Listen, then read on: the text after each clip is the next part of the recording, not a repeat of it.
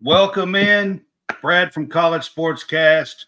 Welcome, guys. We are here to do our Big Ten 2024 preview show.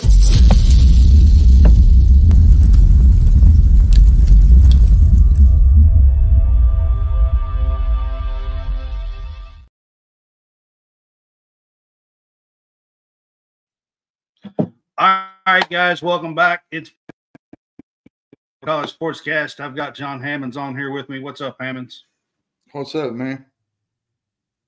If he can hear me. All right, man. We are here to do our big preview show.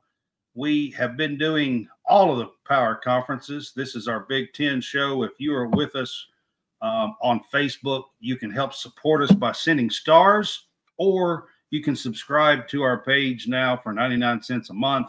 It does allow you to get your own subscribers page, and I do post things on it as well from time. So both of those help us earn money to make more content, and we would appreciate it, guys.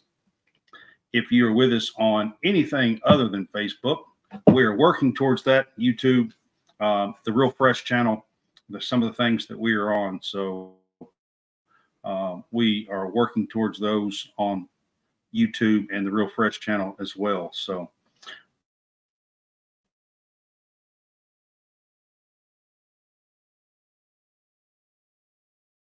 all right, 18 teams to talk about here this year on the Big Ten show.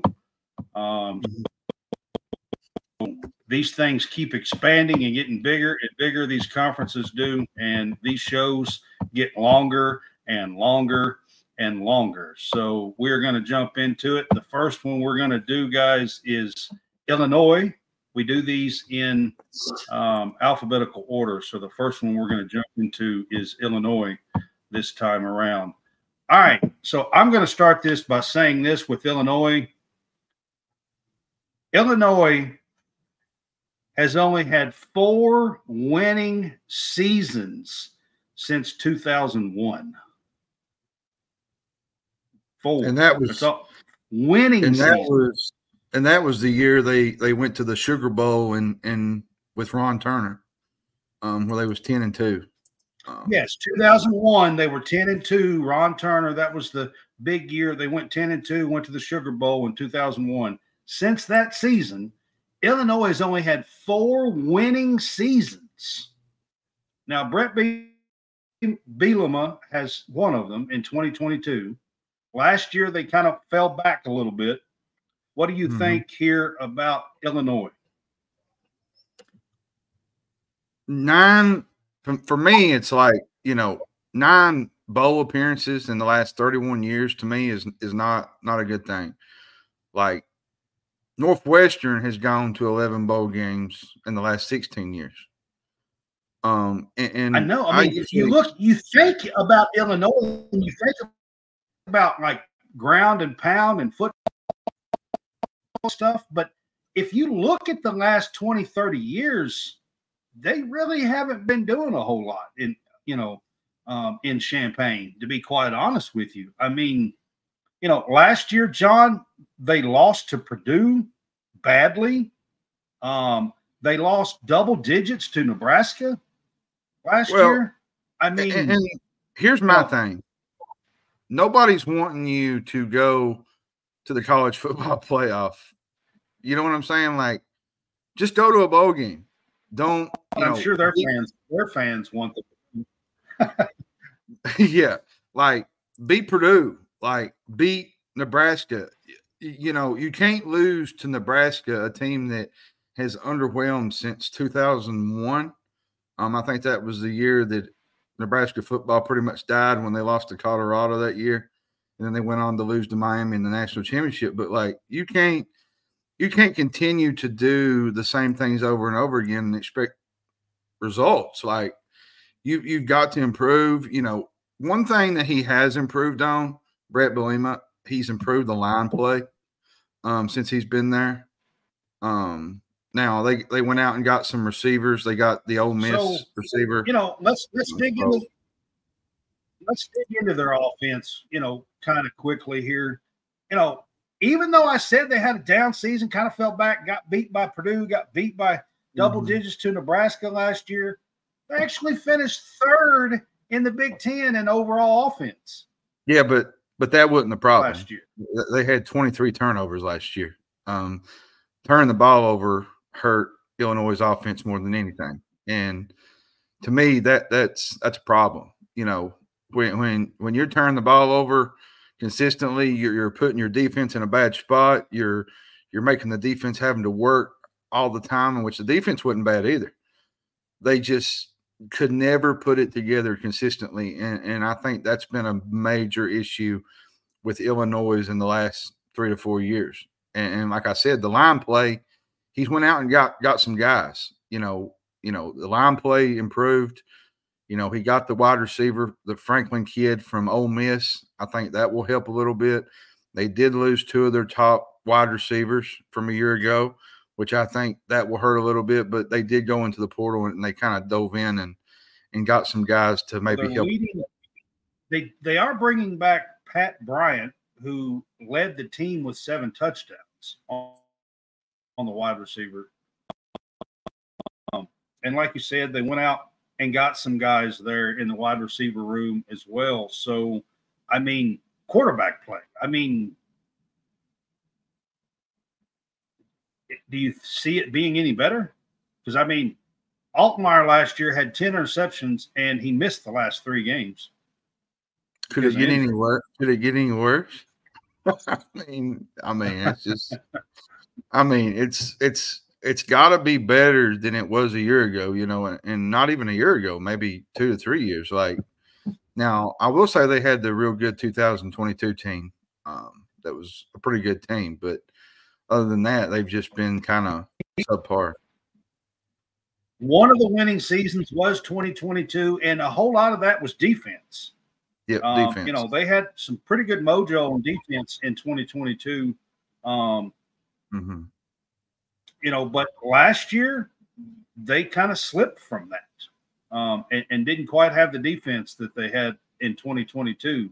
So, do you think linebackers, the safeties, and do you think they will be any better this year on defense? I think they have to. Can they come up with some? Well, they lost 2 of their top guys in the secondary. Devin Witherspoon, which he was a top pick in the draft, and they lost Sidney Brown. But they did get Miles Scott back. They got Xavier Scott back. So those are some guys that can, help with that secondary. They do get Zachary Toby back. They get Tyler Strain, which they have experience. The biggest thing for me with Illinois a year ago was, they gave up almost 200 points. They gave up 24 points or more 9 times, and it wasn't nearly as good as it has been. And I think the defense is going to have to get their mojo back and we're getting close, Will, and getting back to playing Illinois football. All right, so a key to the season for them this year. I know their offense has got to work some stuff out as far as the turnovers and stuff, but I think they have got to get the defense working again like they did in 2022 if they're going to have that kind of a season. I think they got to stop the run. They got to, they've got to get their defense stout again in that conference if they're going to have an 8-9 win season, and that's an if. Yeah. Top transfer in. I'm gonna go Ole Miss wide receiver Jachari Franklin. When he was at UTSA, he might have been one of the biggest wide receiver threats in college football. I think he was the biggest get in the transfer portal, but I think Terrence Brooks, the cornerback junior, is most important. He's from Texas, all 12. Terrence Brooks is another one. Yeah, all Big 12. Yeah. I think he will help that defense and those guys in the back end. Yeah, and key players. I mean, Xavier Scott, that safety that I was talking about, Miles Scott. They both play safety. They're juniors. I think that's two of their better players on this team. And then Luke Altmaier has got to come in. He was at Mississippi, transferred in there, and like I said last year, he had 10 interceptions and didn't play the last 3 games. So he needs to cut some of that out and play like he did when he was with Lane Kiffin a little bit more. So that's some of my key players there. What do you have for a key game? I know that this is not going to be popular, but I think Eastern Illinois. And I say that because they got Nebraska, they got Kansas at home, which will be after the open date. But then they play Central Michigan at home. Then they play at Nebraska and at Penn State. Because if you can win that first game, the Eastern Illinois game, you can maybe set yourself up for a decent season. You beat Kansas, you pretty much go 2-0, and maybe Central Michigan, but Nebraska is going to be much improved this year. That's why I say you got to win these early key games. I actually think it might be that Nebraska game, to be quite honest with you. It's going to be because they miss Ohio State. Now they do play Oregon. They play at Penn State, which is going to be a tough game. But at the same time, I think you got to win that early. See, here's my thing. You got to win the early parts of the schedule, because when you get towards the back end, there's certain games where if you don't win those early games, you're not going to get to a bowl game.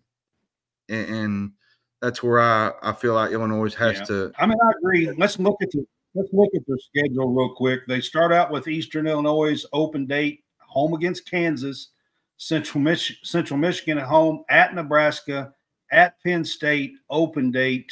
Then they get Purdue at home, Michigan at home, at Oregon, Minnesota at home, open date. They have 3 open dates. All right. Anyway, Michigan State at home, at Rutgers, and at Northwestern.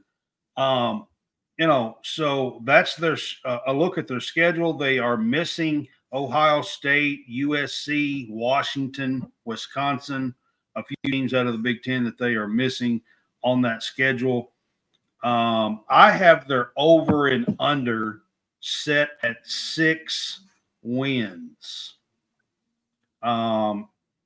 Do you think they can make a bowl game and get to 6 wins?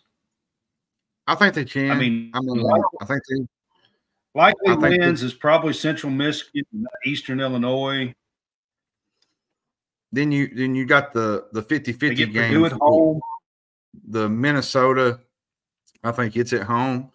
You're going to have to win a few on the road. You're going to have to probably go to Nebraska. You're probably going to have to go to Purdue. Well, no, Purdue's at home. You're probably going to play. You're probably going to have to get that Michigan State game, which Michigan State's going to be much improved. They're going to have to steal a couple of those road games, I think, to get to a bowl game. So, do you think they fall short? Do you think they're 5, or do you think they can get to this 6? I think it all depends. I think it all depends on if they can steal one of those road games and get that 6 win. But I'm going to give the over and under for 6. I think they get to a bowl game, but I just don't think that's good enough for Illinois. I just don't. Especially the last 3 years. All right. We're gonna move on to Indiana. Indiana is under a new coach, and let's just say they are pretty much James Madison now. So they hired James Madison's coach, and he is in his season, of course, and they've got quite a few James Madison transfers as well from that team last year. So, Indiana is another team, just to give you They have 3 winning seasons in the last 30 years. 3 in the last 30 years. Can this guy get it done at Indiana? I mean, James took James Madison from 2A and brought them up, and they had a great year last year. Can this guy get it done? I mean, not this year, but can he get it done? I think he can. He took James Madison to 19-4 over the past 2 years, and he finished last year ranked. Yeah. And now you got to think though, they're going from that league to the Big Ten, right, which is a little bit difficulty. Yeah. But I feel like Absolutely. I feel like this guy's earned the benefit of the doubt. I think he's a good coach. Kurt, for me, Indiana is not a bottom feeder. I'm not sure how he pronounces his last name, but Signetti. I think it's. I don't think Indiana's a bottom feeder because you got to look back. A couple years back, they beat Penn State during the COVID year. They won some key games. They had a couple teams in the top. One of their winning seasons was the COVID top year. 3 in the Big Ten. They had a couple of the top 3 teams in the Big Ten on the ropes. And let's not forget that they used to have Michael Penix Jr. that eventually went to Washington and played for a national championship. So I look at these other teams and I think, well, you know what? They're bottom feeders, but I don't look at Indiana that way. I think Indiana has always had a stable program, even in the days when they had Antoine Randall. They had a bunch of guys that were really good football players. Alex Smith back in the day at running back. So I think this is an underrated team that everybody's kind of not really talking about. And I think they can do some things. So James Madison's leading receiver, Elijah Surratt, 82 catches, almost 1,200 yards, had 8 scores, is there. Their top tight end, Zach Horton, is there. I mean, they had 26 catches, 8 touchdowns last season, the tight end did. I mean, they brought over some pieces from James Madison. And they got a really good quarterback as well. The thing that they brought in a good quarterback. The thing that gets me is, they lost to Illinois last year, Michigan State, Purdue by like a total of like 8 or 9 points. Lost to a really good Louisville team by 7. You win 3 or 4 of those games, and you're probably going to a bowl game. It's sort of like if you did that, and if you did this, Curtis Rourke is the quarterback. Yeah, you would have had a little bit more chances to do some things. And people don't realize this. They have an offensive coordinator named Mike Shanahan, and it's not the same Mike Shanahan. No, not Mike Shanahan. Not that Mike Shanahan. But his name is. Yeah, that's his name. So they brought in 3 probably new starters on the offensive line in the transfer portal as well. So just to talk about a couple of them are from James Madison. So it's going to be interesting to see if these guys who were like 11-1 last year can come into the Big Ten and do anything, to make Indiana competitive, I guess you could say. Well, because and you look at the defensive side, like last year, James Madison was 5th in the James Madison was 5th in the nation. Yeah, they was number 1 against in the country in tackles for loss. So they're going to get some guys in there that get some pressure. James Carpenter, and 6th in sacks. Yeah, and James Carpenter was one of those guys. He was one of their best tackles. And I think he led the country in tackles. No. I was wrong on that. I think he was in the top 10 or 15. But Mikael Kamara was a top rusher. Sun Belt. He was. CJ West, the 315-pound guy. So, but I think their biggest strength is in the secondary. D'Angelo Pons might be one of the best cornerbacks in the country that nobody really has mentioned as of late. Sean Asbury will play safety. He's from Old Dominion.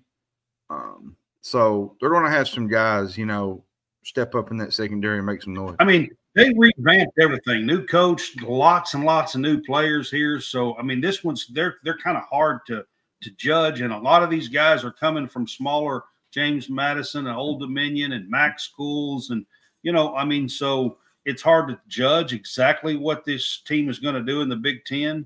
I mean, but with a new coach, new system, they are upping what they have been the last few years, to be quite honest, because they've struggled big time. So my key to the season, I'd have to say stop the run. This is more about Indiana than it is. More about James Madison than I think, because you can do all that and whatnot where you was at last year, but everything started with stopping the run at James Madison. That was the idea. That was the identity. And they did a pretty good job at right. Now, they only allowed, I think, more than 100 rushing yards, but they did have that game against Air Force where they just got ripped apart. And that was unfortunate because that was at the point where the coaching towards the end of the year. So I think that is the biggest key to me for the season. Yeah, I think I agree with you on that. Stopping the run and getting it together. So who's some of your key players here? I mean, I already mentioned Curtis Rourke coming in. I think Curtis Rourke is the Ohio transfer. I think he's a really mobile guy, talented. He's a pro prospect. Right. I don't think he would be. I think he would be good at anywhere you put him at. Not just Indiana. James Carpenter, Elijah Surratt, some of these that we already Camara kind of went over. Yeah, are some of the key players there. All right, key game. I think it's Maryland because you got FIU, you got Western Illinois. You play at UCLA early. You play Charlotte, which Charlotte's going to be much improved. They play Maryland at home, at Northwestern, open date, Nebraska at home, Washington at home, at Michigan State. The Maryland game is at home too. Yeah, at Michigan State, Michigan at home, open date. Then they go to Ohio State, and then they play the annual rivalry game, Purdue. I think it's the Maryland game because you win that game, you're 5-0 going to Northwestern, and you pretty much change the directory of the season. And you got to win at UCLA to be 5-0. Well, UCLA to be 5-0. Well, UCLA is going to be tough too, but I think that Maryland game is to me is the kicker. I think because I think that's what separates you having a really good year or not. Because I've got their win total set at 5.5, John. 5.5. So if they're under, they don't go bowling. If they're over, they do go bowling. So you already kind of went through their schedule. I got them at 7. Where do you think you see? I got them at 7. I think. You think they can get to 7? I think they're going to have a bounce back year. I do. I do. I think he's going to bring his identity to Indiana. They've only had 3 in 30 years. They haven't, and I think this is the year that they're going to. Now, I'm not going to say they're going to go to the Big Ten championship and tear it up. I'm just saying, I think they're going to be much improved, and they're going to get back to respectability with this new coach from James Madison. Okay. All right, we are going to move on to Iowa. And the first thing I want to say about Iowa is this.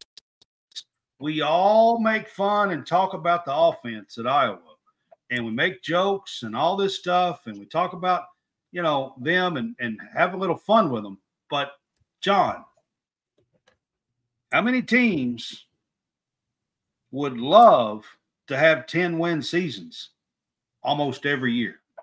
How many power conference teams would love to have 10-win seasons almost every single year? I mean, Well, for the last 5 years, they've won 10 games. And another key fact that nobody knows is they've been in 2 of the last 3 Big Ten championships. Exactly. They've been in 2 of the last 3 Big Ten championships. Now, that was divisions. I get it. And there's no longer divisions. But where they are now. And I'll even go as far as saying this, and I know Iowa fans will like this one. Iowa State's never had a double-digit win season. Their rival. Yeah. I know. I'm sorry. Yeah. I shot some pepper sprays at Iowa State Cyclones. So, I mean, listen, I've made fun of their offense too, winning games 7-6 and stuff. I'm not going to sit here and act like I haven't done it as well. I have. But in all reality, there are 30 power conference teams who would love to win 10 games a year. Because I won't be honest with you, John, now that it's a 12-team playoff, you get 10 wins and you're going to get into the college football playoff half the time, at least. It'll be a lot easier now that you can do it. A lot. Yeah. The offense, to me, the offense is going to score. They're going to try to do the forward pass. I make a joke about it all the time, but I mean, they brought in Tim Lester. He's the new offensive coordinator. I think he'll get it going. They did bring in Tim Lester, and they also have Cade McNamara coming back from injury. Well, and they did get Northwestern transfer Brendan Sullivan. I think he's the backup to McNamara. If he goes down, I think they got a little extra benefit of having him in the quarterback room. Luke Lachey is going to be one of their targets. The tight end, I think he has a really chance to emerge at Iowa. One of the top tight ends in the country, to be honest. I think so. The Iowa offensive line, to me, has always been the biggest thing, but it just hasn't been the last couple of years. It's just not been Iowa football. They get Connor Colby, Logan Jones, but to me, the pass protection has got to be a little bit better.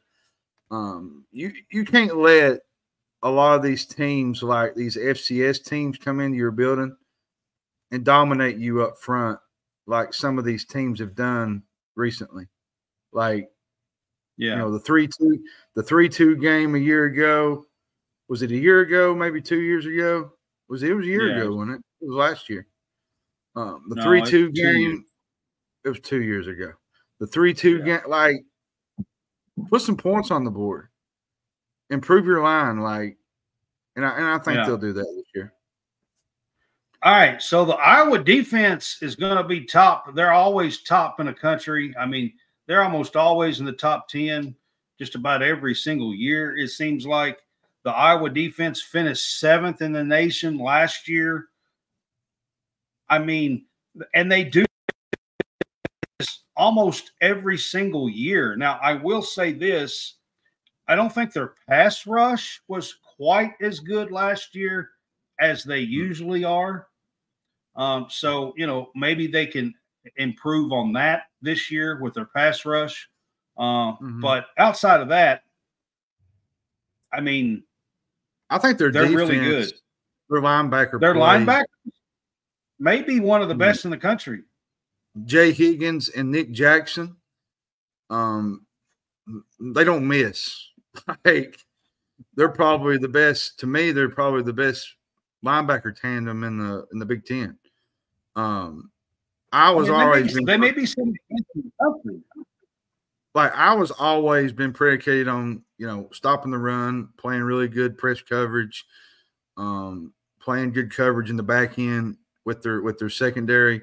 They've had a few top guys in the secondary go. in the top rounds in the NFL draft. And So linebackers, they're not limited. So they're not limited defensively. If their offense could keep them in rhythm and they can score, basically. I mean, honestly, that's how they've done it. That's how they win 10 games and have, a very little offense. And the defense could, maybe on top of that, in many years, John, their defense scores points for them. They're opportunistic, and they score touchdowns. They actually score points for them a lot. They do. The defense does. And I think if Iowa scores more, I'm not saying more like 14, 21 points. I'm saying if they give them a chance to let the defense do their thing, I think Iowa would have a lot more chance at winning more games. And the offense to me is that's my key to the season. My key to the season is this: they've got to convert some third downs on offense. Yeah, I mean, they wasn't even 30% last year. It was 29 last year. Yeah, I said they wasn't even 30% on converting third downs last year. So, converting third downs and keeping their offense on the field and not tiring out that defense quite so much, they've got to improve converting on third downs. My key player, I feel like it's Cade McNamara. I think he's got to stay healthy. I think he's got to, stay upright. I don't think you just got to stay healthy for me, for Iowa to have a really good year. And they're going to, with Brendan him, Sullivan could possibly step in, but they need McNamara to do something. They do. That to me, that's their key to the year. I think to the season, in my opinion. All right. So key game. I think it's the Washington game. I'll tell you which one I think it is. I've got Washington October the 12th. Mm-hmm. Washington October the 12th. That's what I have. Now, they play other games that are important as well, but that game is at home. And taking a look at their schedule, just to give you a little rundown here of their schedule, they start out with Illinois State at home, Iowa State at home in the rivalry, Troy at home, at Minnesota, open date, Ohio State, Washington at home, which is the game I mentioned, at Michigan State, Northwestern at home, Wisconsin at home, at UCLA, open date, at Maryland, and then they finish Nebraska at home. A few teams that they miss Michigan, Oregon, Penn State, USC. Their schedule,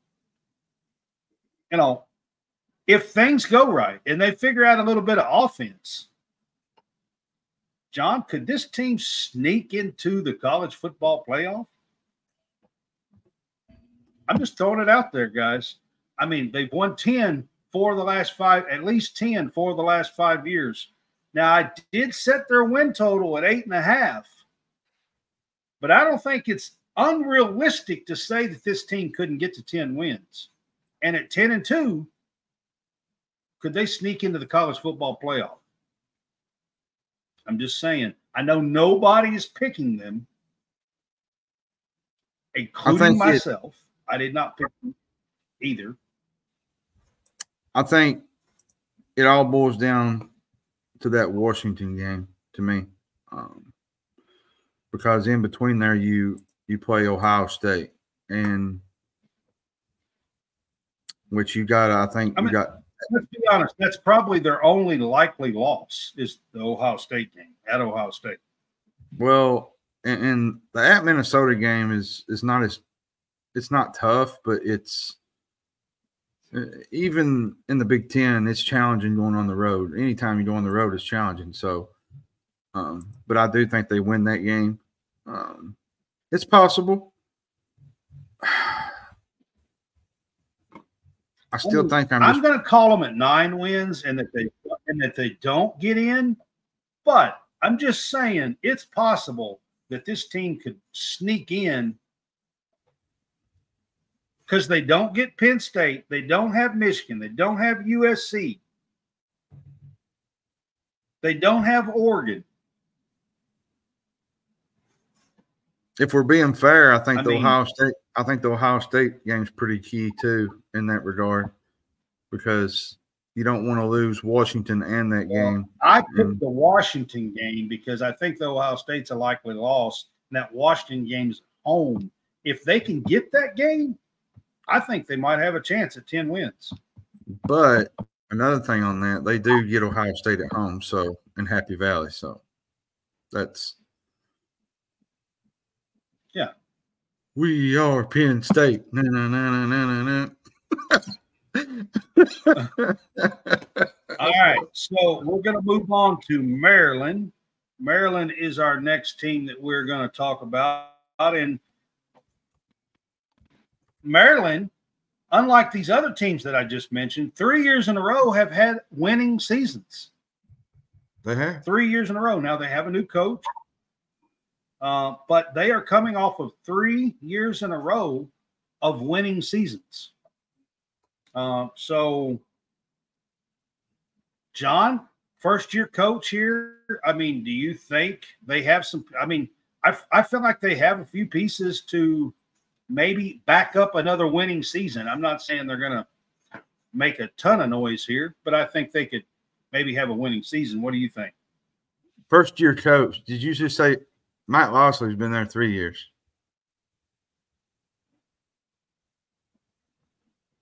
Okay. I'm sorry. I was thinking they changed coaches. Oh no, you had me. You was thinking about Randy Edsall when he was there. You just had me confused for a minute. Yeah. I think it's possible. Yeah. You know, they got enough experience to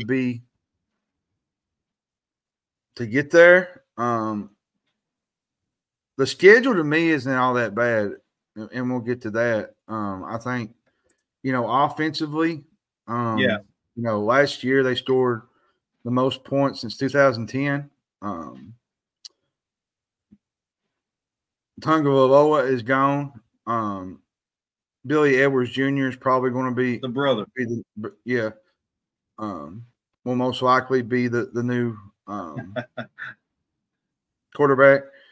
Now, MJ Morris from NC State, he's the transfer. He's going to be pushing for that job, I think. The receiving core is loaded. Kyle Felton, Caden Prather. There's plenty of depth in that wide receiver room to make some noise with the right quarterback. And that's not to mention the offensive line, because they went totally berserk on the offensive line with the portal. You know, they got the Kyle Long, Connor Fagan. They're trying to get a better offensive line. They got Josh Kaltenberger from Purdue. They're at center. The depth is kind of young, but they're very inexperienced. But I think, you know, that'll help along the way in growing in these games. You know, last year the running game just really didn't do what I thought they would do at Maryland. But they got good backs. You know, they got Roman Hemby back, Kobe McDonald. So I want the running game to get back to where it needs to be. That's fair enough. On the defensive side of the ball, I mean, they did allow fewer than 300 points last year for the first time since 2010. So they had some moments, but then they also had moments where, you know, it seems like they couldn't stop anybody either. So, but I do think it was a little better last year than what they had been on the defensive side of the ball. Well, and they created, I think 17 turnovers. So they was doing some good things too. So for me, that's the key to my Maryland season. The linebackers have some experience, are coming back. On this team, and you're right, they had 17 interceptions last year, a slew of big plays, on the defensive side of the ball.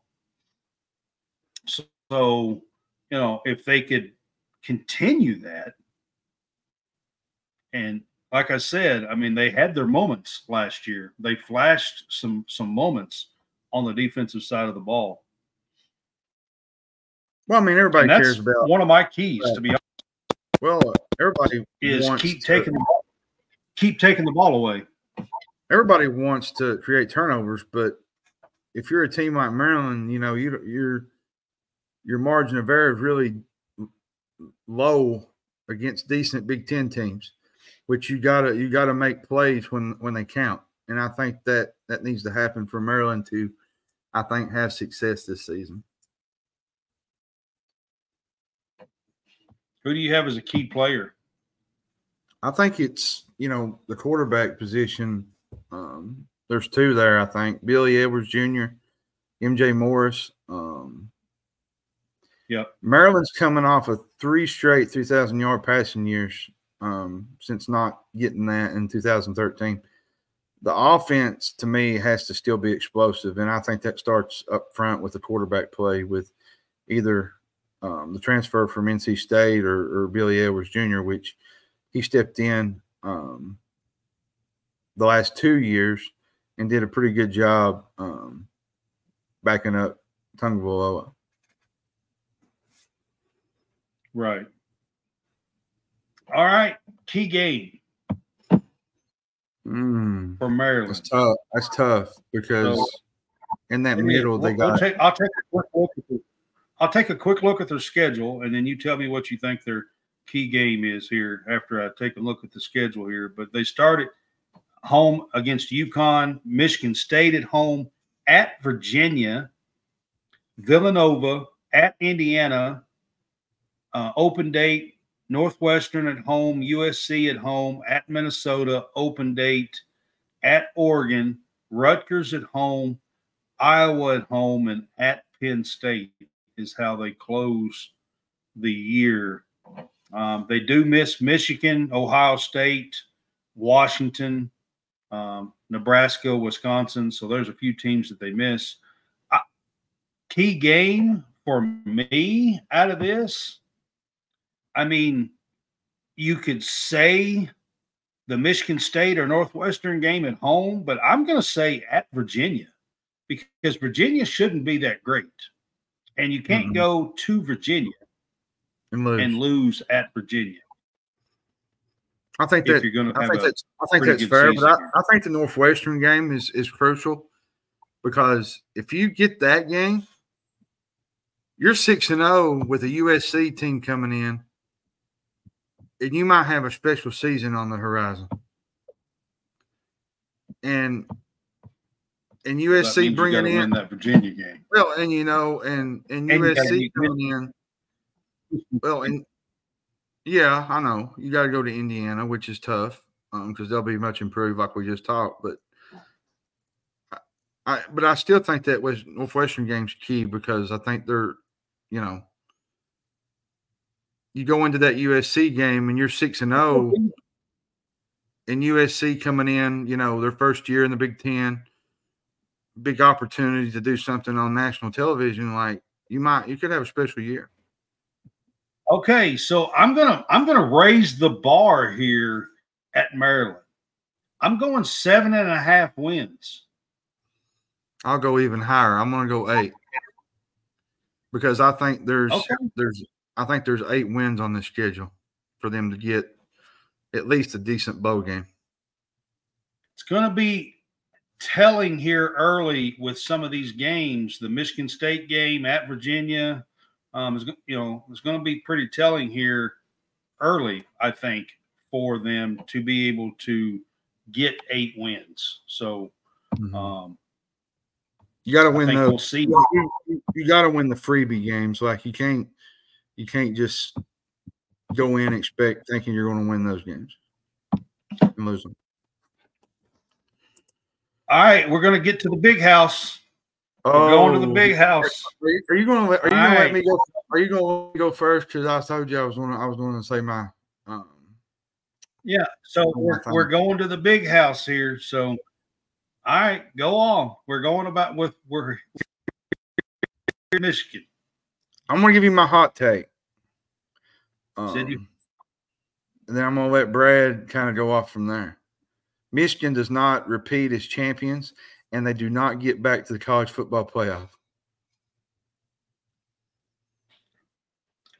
To be honest with you, John, I'm with you. I have picked my preseason college football playoff teams. I do have them as honorable mention on the outside looking in. I just do not think offensive-wise. I think defensively this team still has some star power. Very, very good. Outside of Donovan Edwards at the running back position, I think there's some question marks on the offensive side of the ball here. Quarterback's got some questions. Michigan, Harbaugh had kind of built this team up.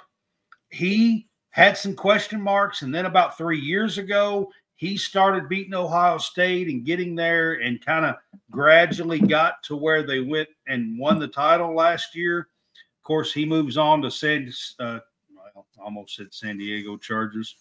Los Angeles Chargers. Chargers. I'm an old school guy. I still think of them as San Diego. I'm sorry.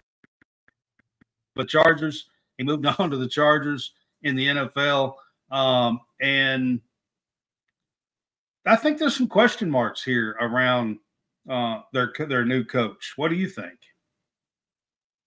I mean, he's a new coach outside of filling in for Harbaugh a few times last year. And I think there's question marks at, like you said, offensive line, quarterback play. Now, there's no denying with this Michigan team, they have probably the best running back in the country lining up in the backfield for them. And that's not to slight the other ones like Ollie Edwards and all those that are really good. But I feel like Donovan Edwards is probably the best running back in the country. And I think they'll do good with that. But for me, Michigan last year won with defense and very good quarterback play with J.J. McCarthy. And I think that's going to take a step down. I think Michigan is more near the pack than they are with the contenders. And I know that's a hot take, and I know people's going to say, well, you don't think Michigan can do this. They play 3 of the top 4 preseason top 25 teams. They played Texas right out of the gate at home. We're going to find out pretty quick with Texas. Yeah. You're going to find out quick for this Michigan. Listen, the offensive line is starting over basically on this offense. So we're talking about the offense. I mean, that's a huge blow to any offense when you are replacing your offensive line. And when you have that plus the quarterback, and there's some question marks here at the quarterback, I feel like the running game will be there. More than likely, the running game with Donovan Edwards is still going to be there. Mullings behind him. I mean, the running game is probably still going to be there. Now, and I say probably because of the offensive line, not because of the backs. The backs are good, but when you're replacing that offensive line, you just never know. I mean, so all of that worked perfectly last year. And a lot of that is gone. So that's where I'm at with them. Now, on the defensive side of the ball, John, they're still really, really stout on the defensive side of the ball. I mean, when you got guys like Will Johnson at cornerback, you got Mason Graham, you got Kenneth Grant, you got Josiah Stewart at linebacker, you got Makari Page at safety, Ernest Hausman at linebacker. That's not even to mention Rod Moore at safety, which he was injured. Like, right. Michigan's defense is legit. Like, they're good. I mean, they may have the best secondary in the country. They do, and that's why I say the key player for them is,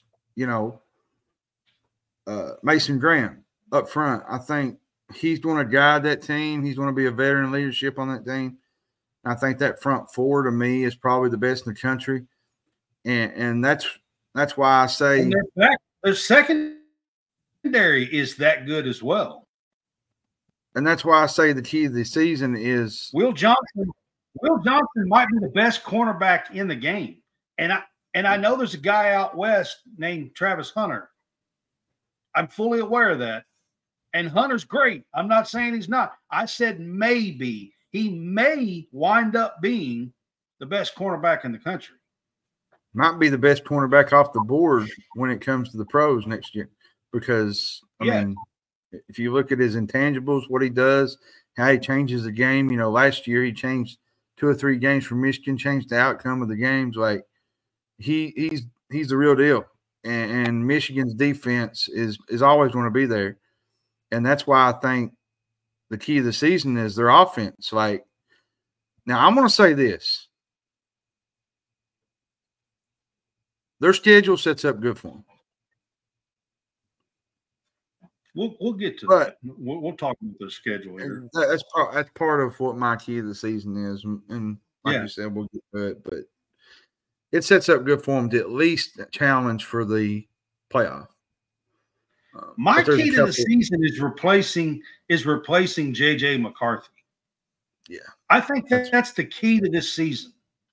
I think Orgy will, because JJ McCarthy ran this offense so smoothly last year, and losing him and not really having any experience and knowing exactly who's going to step in and that kind of stuff. I mean, it could be, they've had a competition, it could be dicey here on the offensive side of the ball. So my key is running the offense and replacing JJ McCarthy. That's my key. I think another thing too, Orgy will be able to run the ball a bit more than JJ McCarthy. He'll be able to do a little bit more things with his leg. Yeah, I agree with you. I think he will, but McCarthy was the key that started the engine last year for this. Well, and you had one of the best defenses. You had one of the best defenses in the country behind him. So, right. Who's your key players on this Michigan team? I know we've already mentioned a bunch of them. I mentioned a bunch, and I think Will Johnson is one. Mason Graham. There's Will a few Johnson. On defense. Yeah. So, my key game. Right. Key game has to be Texas. I know it's early, but you win that game. Second game of the year.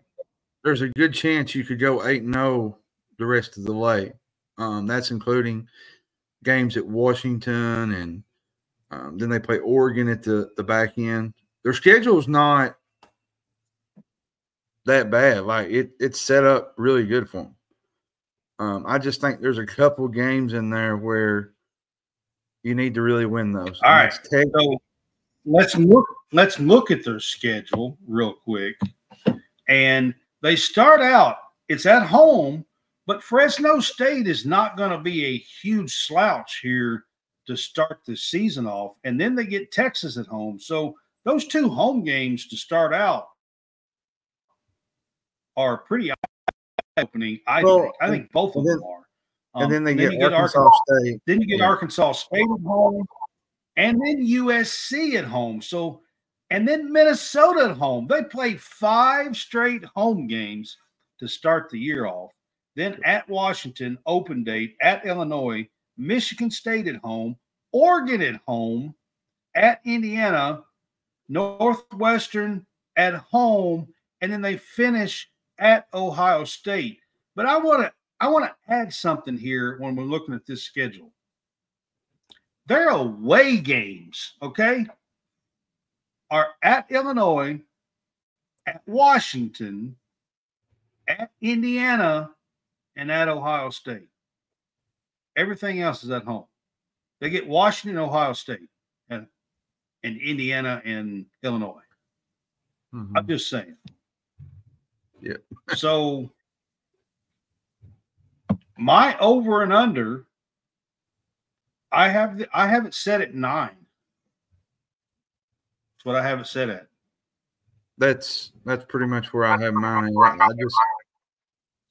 I'm not really. Now I know their schedule is favorable, but there's some home games in there where you're going to have to really play to win, and you really have to make plays to win those games. And where we have the question mark. We're at the big house. Yeah, I called this at the big house when we started this. I didn't say Michigan. I said we're at the big house, and the reason why I said that is because they get Texas at home, they get USC at home, they get Oregon at home. I mean, they get Fresno State at home. They get, you know what I mean? Like, so they are, Michigan State is at home, their rival. So they play quite a few big games at the big house this year. I've got them at 9, and I do think at 9 that they miss the playoffs. Yep. I think they're right there, but I think they miss the playoffs. All right, then we're going to Michigan State. I thought it was Minnesota. Michigan State. Oh, Michigan State. That's right. It's Michigan State. Michigan State does have a new coach. I had in my mind mixed up a few minutes ago, but Michigan State does have a new coach. What do you think about Michigan State here? They bring over Oregon State's coach, who had done a really, really good job at Oregon State. This group, to me, is the toughest to digest because they had that one good year, and then they just kind of now, and they just kind of fell out. My thing is, with their new coach this year, I think their coach is a good coach. I mean, he done a really good job at Oregon State. Smith, isn't that his last name? I'm trying to think of his last name. Jonathan Smith. Yeah. Jonathan Smith, yeah. The Oregon State coach, and he done a really good job over there, turning that program to a 9 or 10 win season the last couple of years. I think I foresee him getting this Michigan State team going. Now, I'm not so sure that he's going to get to 9 or 10 wins this year in the first year or nothing, but I think that he'll get this team going. I really do. Well, he has to. Offensively, they brought in Tanner Miller from Oregon. He's the all-star center for he was at Oregon State a year ago. They got the offensive guard from Illinois, Andrew Dennis. I feel like will make a big impact. To me, the line wasn't bad last year, but the running game was just really horrible, and the passing could not make up for what was going on on the line and the running game, and it was just really, really bad. Now they did get an offensive coordinator, Brian Lindgren. Oregon State last year, their offense wasn't really dominant, but they was good enough to win. And I think that's where this is going to come into play with Michigan State. I think they're going to be good, which they – I mean, we got to talk about Aiden Childs. if we're on offense here, I mean, he comes over from Oregon State with his coach. He was the backup to DJ last year and played some. Aiden Childs. He's a young guy coming in, highly touted, and going to be coming in here to play quarterback for them, and has been under Jonathan Smith's system. So he knows the system coming in.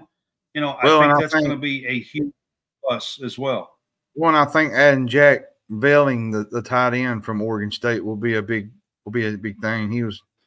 I think he'll be big all 10, big all Big Ten.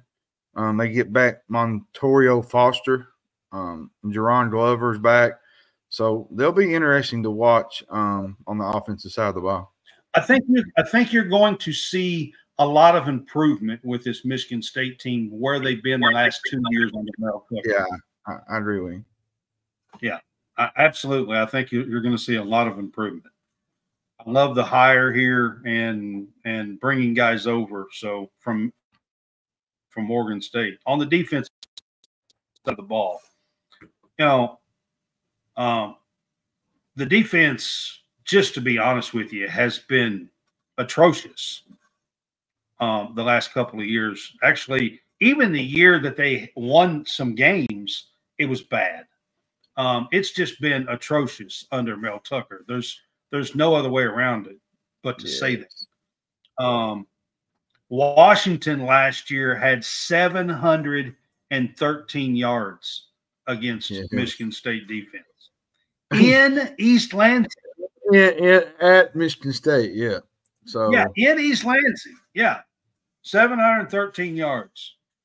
Yeah. Ohio State and Penn State combined for over 1,100 yards against this team. It was pretty bad last year. So defense, this year, new coach, Jonathan Smith, they brought in 7 new options in the transfer portal. 7 of the top 9 options for the front 7 are new guys. Yep. So, I mean, we will see exactly how that turns out. I mean, they got a bunch of new guys in here. The secondary is a bit more homegrown. They've been around for a little while. A few of them have in the secondary on this team.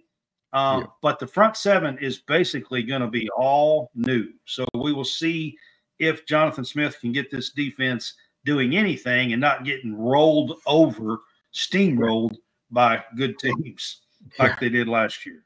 That's basically what they did.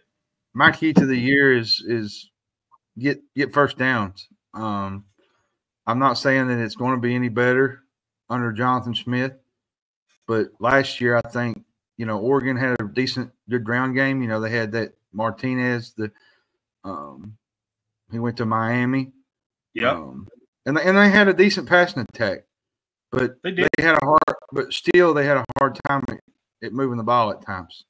They was only like 38%, I think, on third down conversions.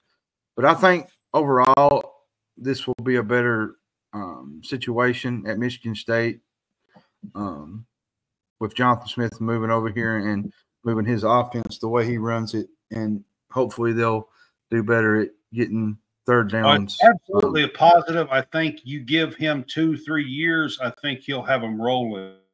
Yeah, I do too.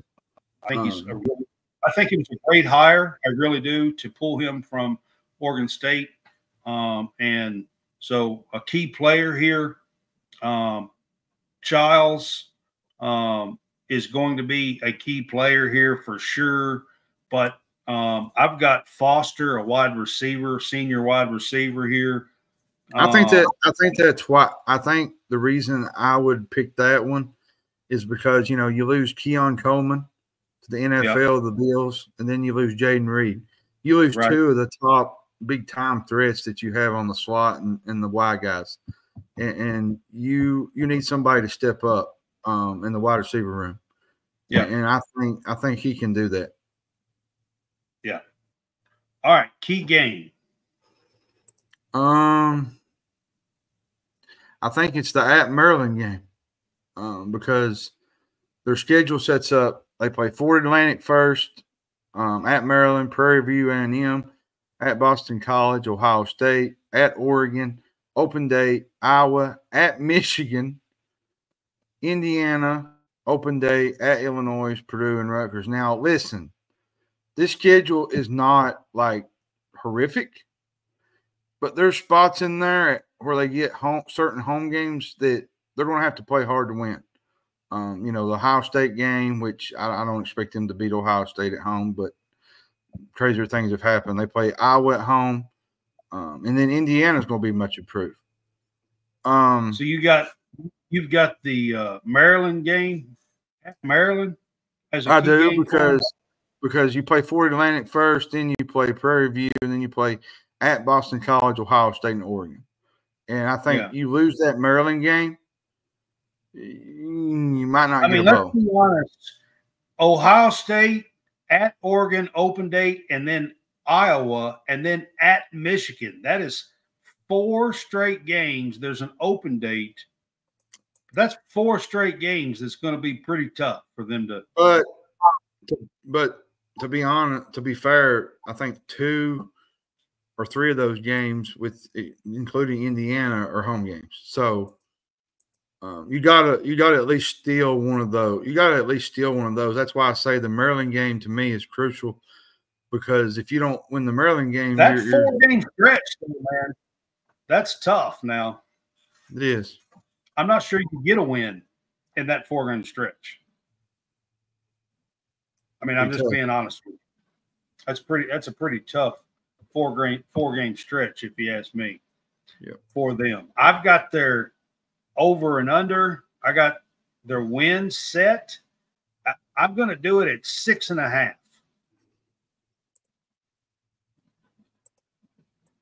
That's where I got them. So that means if they go, if they get to 7, that's a winning season bowl game here for first-year head coach Jonathan Smith.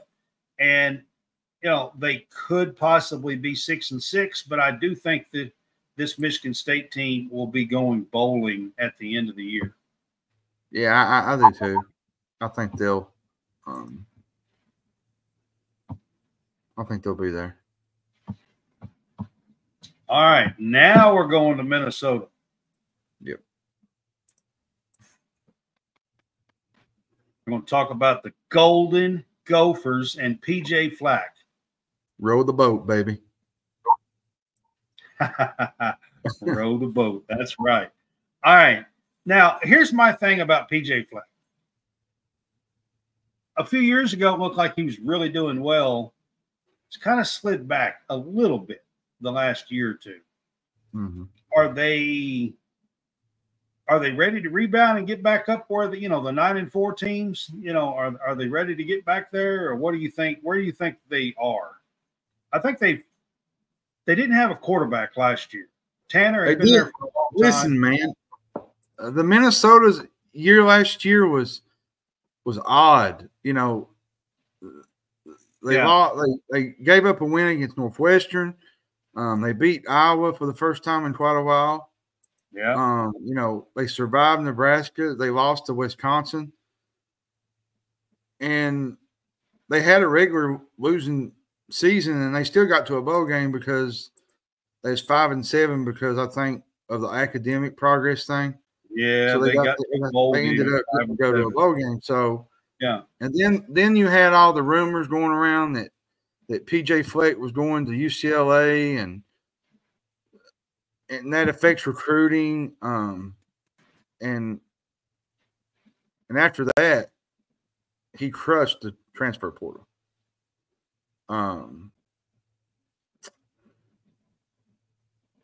They landed the All-American passer from the SCS level.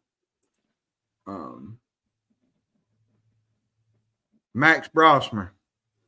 If nobody knows who that guy is, he was the star for New Hampshire.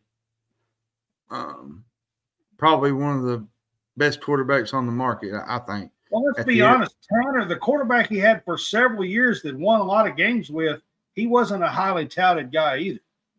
Yeah, and the main thing to me, their top 4 wide receivers are gone. The only truly one that's back is Elijah Spencer, and he only had 9 catches last year. Right. It won't be. The running back room is not bare though. No, it's not. And they do run the ball pretty heavy up there, so I mean, they'll probably be doing a lot of that. But to me, Darius Taylor's the big key for that. Now they get Marcus Major. They got him from Oklahoma. I think they got Jaron Mangham from Michigan State. They can't just now focus on the run. They have to focus on the pass and the run. So, yeah. All right, defense. On the defensive side of the ball, I mean, kind of so-so. I mean, kind of middle of the pack. So-so, basically. I think losing Tyler Nubin hurt a little bit. He went to the New York Giants. Their safety. I think that'll hurt them, but Minnesota always has good defensive backs. Always has. They get their leading tackler back, Jack Henderson. Justin Wally will be back. So they always have tough, gritty guys in the backfield to make offenses honest. The linebacking core, Cody Lindenberg, Devin Williams, Maverick Baranowski. Maybe I said that right. So on the defensive side of the ball. All right, so keys to the season for the Gophers. Convert third downs. I think I know I've seen that a couple of times. Well, I think it is because you gotta be consistent on offense, and they just wasn't consistent enough last year.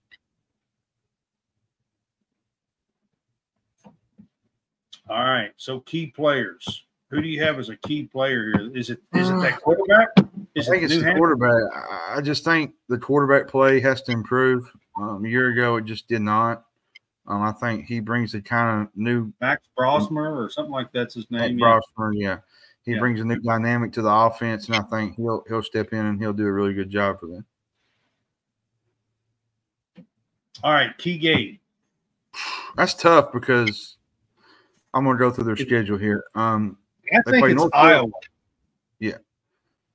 They play North Carolina at home, Rhode Island at home, Nevada at home, Iowa at home, at Michigan, USC at home, at UCLA, play open date. Well, they don't play open date. They have an open date.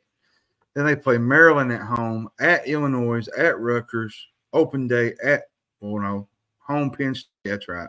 And then they play at Wisconsin. Now, they do miss Ohio State and they miss Oregon and Washington. But there's a part in there where it gets a little nasty. Iowa, at Michigan, USC, and at UCLA. And that's right out of the gate. Yeah. And then they end with Penn State and then at Wisconsin at the end. So I think I'm going to go. I mean, there is some tough games. I think the key game is North Carolina. I think you got to get started on the right foot, man. North Carolina at the beginning of the season. The week 0 game. Yeah, I think that's a week 0 game. I think it's kind of huge. Yeah, Minnesota and North Carolina on August the 29th is that game. I picked the Iowa game on September 21st as the key game for them. I have their win total set at 6.5. That's about right. Under. That's about right. I just think. I think they're in that 6 range. There's a few games in there where they're going. I've said it over and over. You're going to have to You're going to have to compete to win some of those games, especially at home.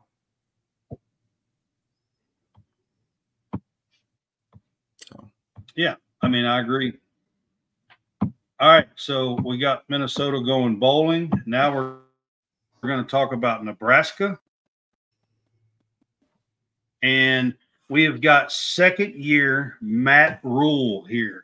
Where do you think Matt Rule takes this Husker team after stealing the quarterback here and keeping him at home? So the main thing that I'm going to say, they're kind of rolling the dice with a true freshman here.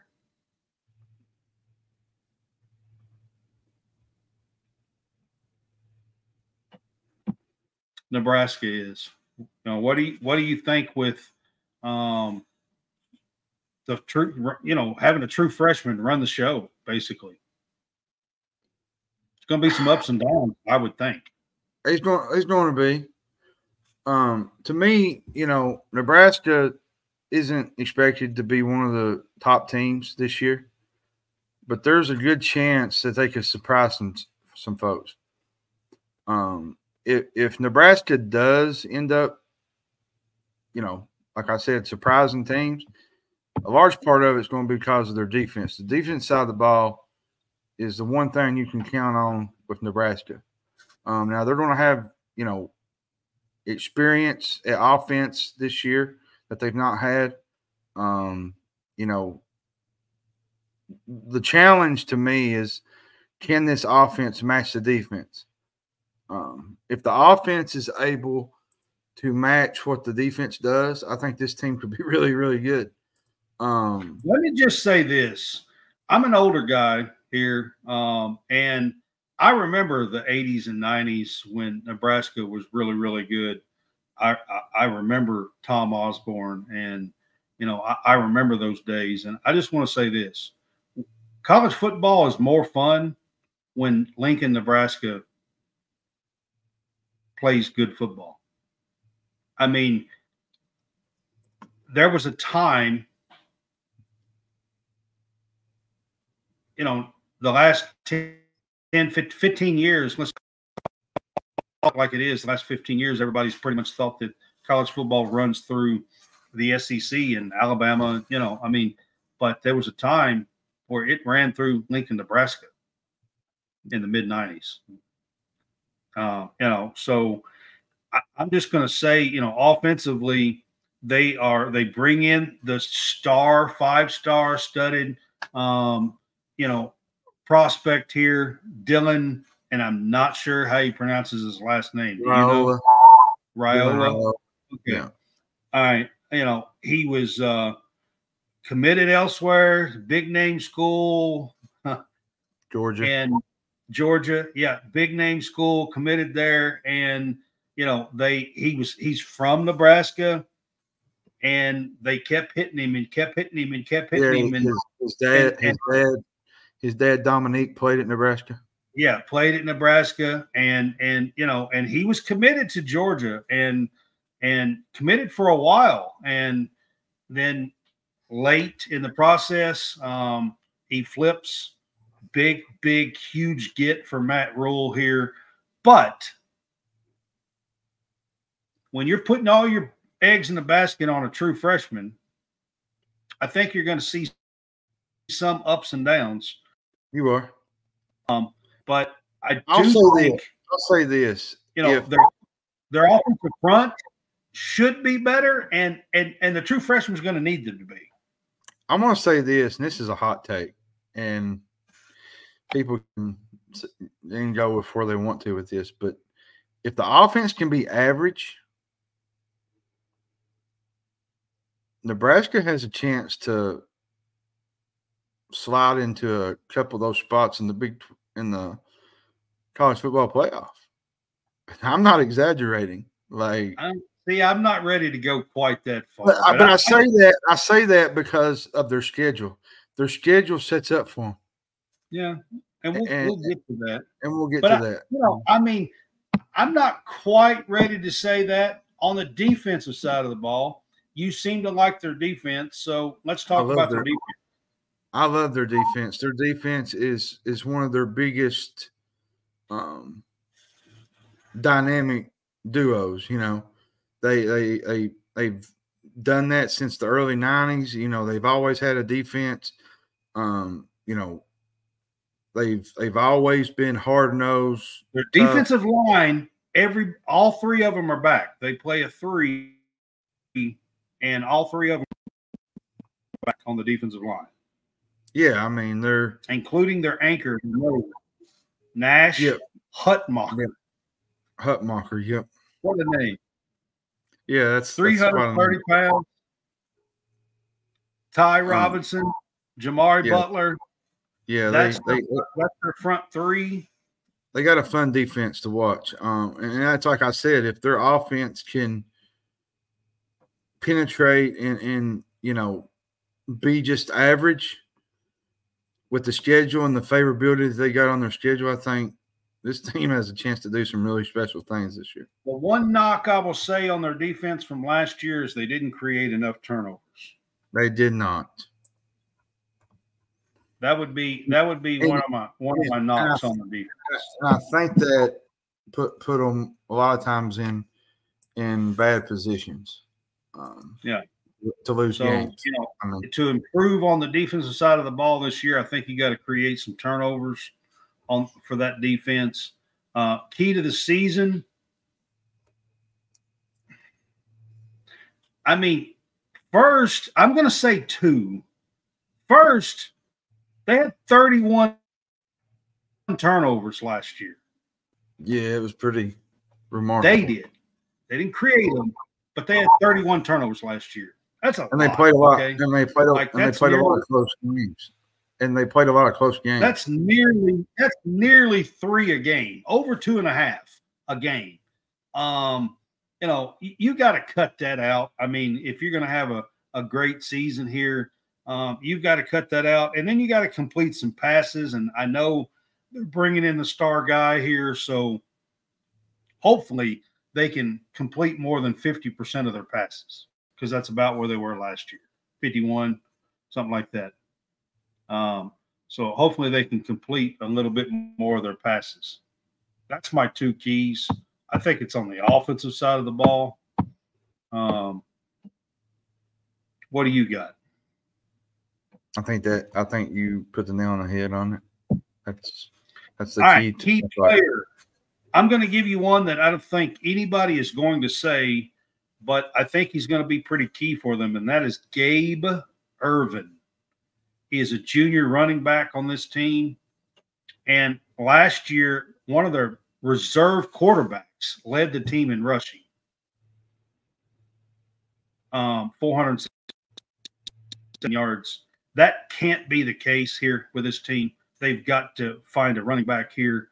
I think Gabe Ervin is the leader to be that guy.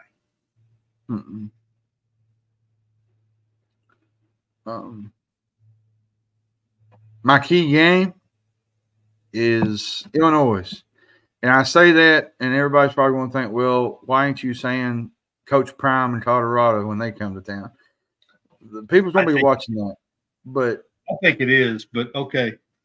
Well, I think they have to win that if they're going to be any good. I do. But Illinois is the Big Ten opener. And you can't lose that game if you're going to be much improved.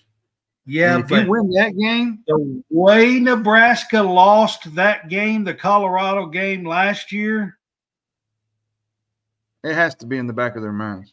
You have to get this win. You can't let you can't let Prime get you again. I mean, you just can't. No, you can't. You win this game, and with the schedule, like I said, I was telling you earlier, the schedule is so favorable. 7-0 is not 7-0 is not out of the realm, because you're 7-0 going to Ohio State, and you're probably playing for a big game situation that you haven't had probably in 5 or 6 years. Well, let's look at it. They start with UTEP at home, Colorado at home, Northern Iowa at home, Illinois at home.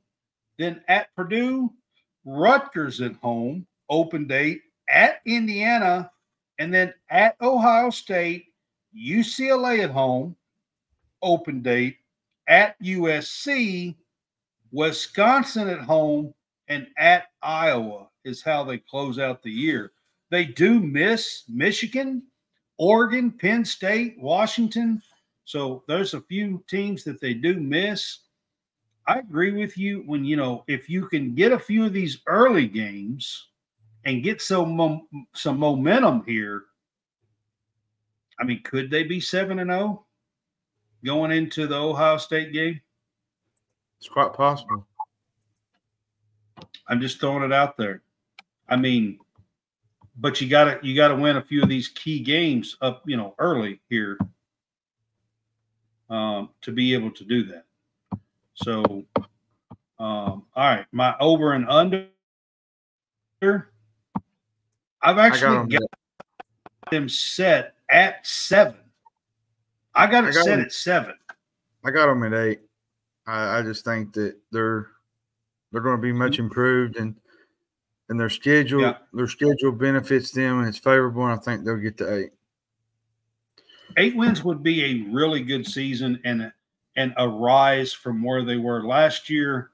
And I think that would be I think Nebraska fans would be happy with an 8-win season this year. I think they would too. All right. Northwestern, we're moving to Northwestern. Northwestern had some difficult times the last couple of years. Played with an interim coach that they turned into the regular head coach now. Last year, after Pat Fitzgerald was fired right before the season last year, where do you see? Are they still in a, I guess, complete rebuild here, or because he was there last year, do they have something to build on here for this year? Well, with Northwestern, they're coming off a scandal. Things were just imploding. Everybody thought, well, the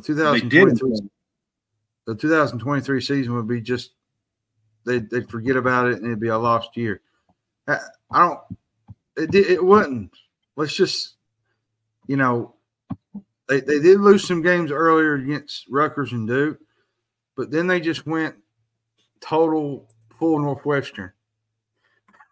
Yeah, let's just say they won some games. They ran the ball, and they pretty much gave up passing. I mean, honestly, they did. They ran the ball.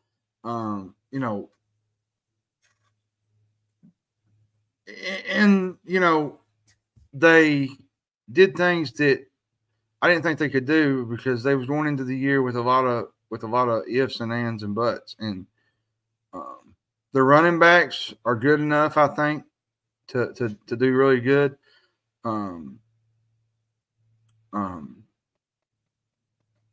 Joseph Heeman is another. They got a new offensive coordinator. They do. Zach Lujan, I think that's how you say his name. Yeah. Which they did lose Anthony Tice. He went to Ohio. He was their second leading rusher. So I feel like the quarterback situation's got to be better. Well, they brought in a guy. Do you know who they brought in? Yes, I know. Ryan Helinski. Oh, that's not the guy I was thinking. Oh, was you talking about? They brought in Mike White. You remember Mike White that played at Vanderbilt? Right. Mike Wright, yeah. Right, yes. Yeah. That played at Vanderbilt. He was at Mississippi State last year, but he is transferred into Northwestern here. I think it'll be interesting to see if he does this job. He's actually going to have an opportunity here, I think. And yeah, two of their top 3 receivers return. Bryce Kurtz is back. I feel like, the tight ends are really good. That's where I go to the defense. The defense carried the team, and they took the ball away. the bending don't breaking type stuff. Their linebacker play was good. Xander Mueller, to me, is the star of the defense. He had 110 stops last year and 3 interceptions. I think he's a really big key to the year. Adrian Hubbard returns.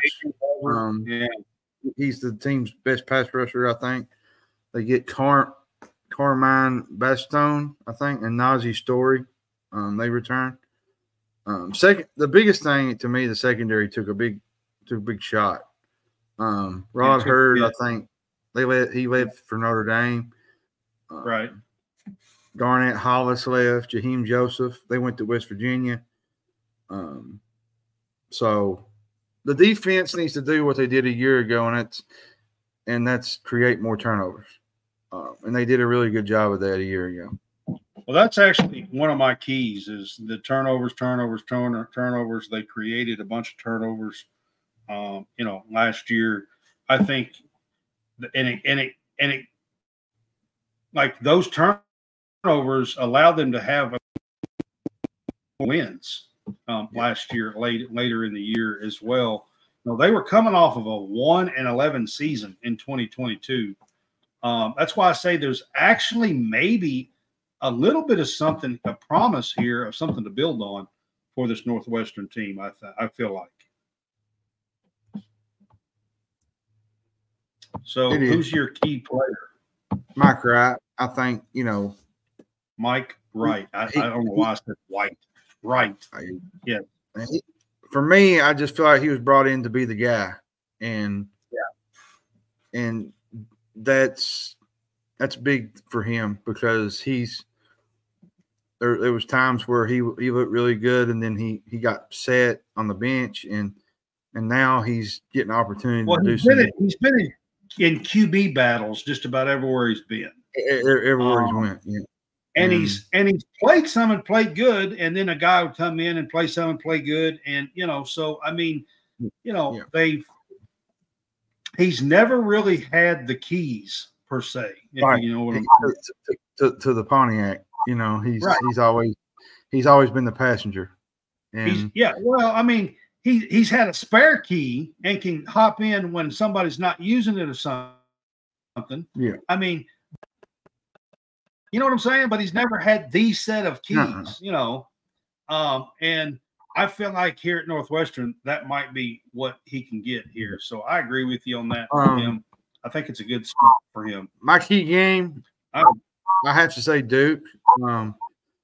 Northwestern, to me, is not great at getting off to good starts.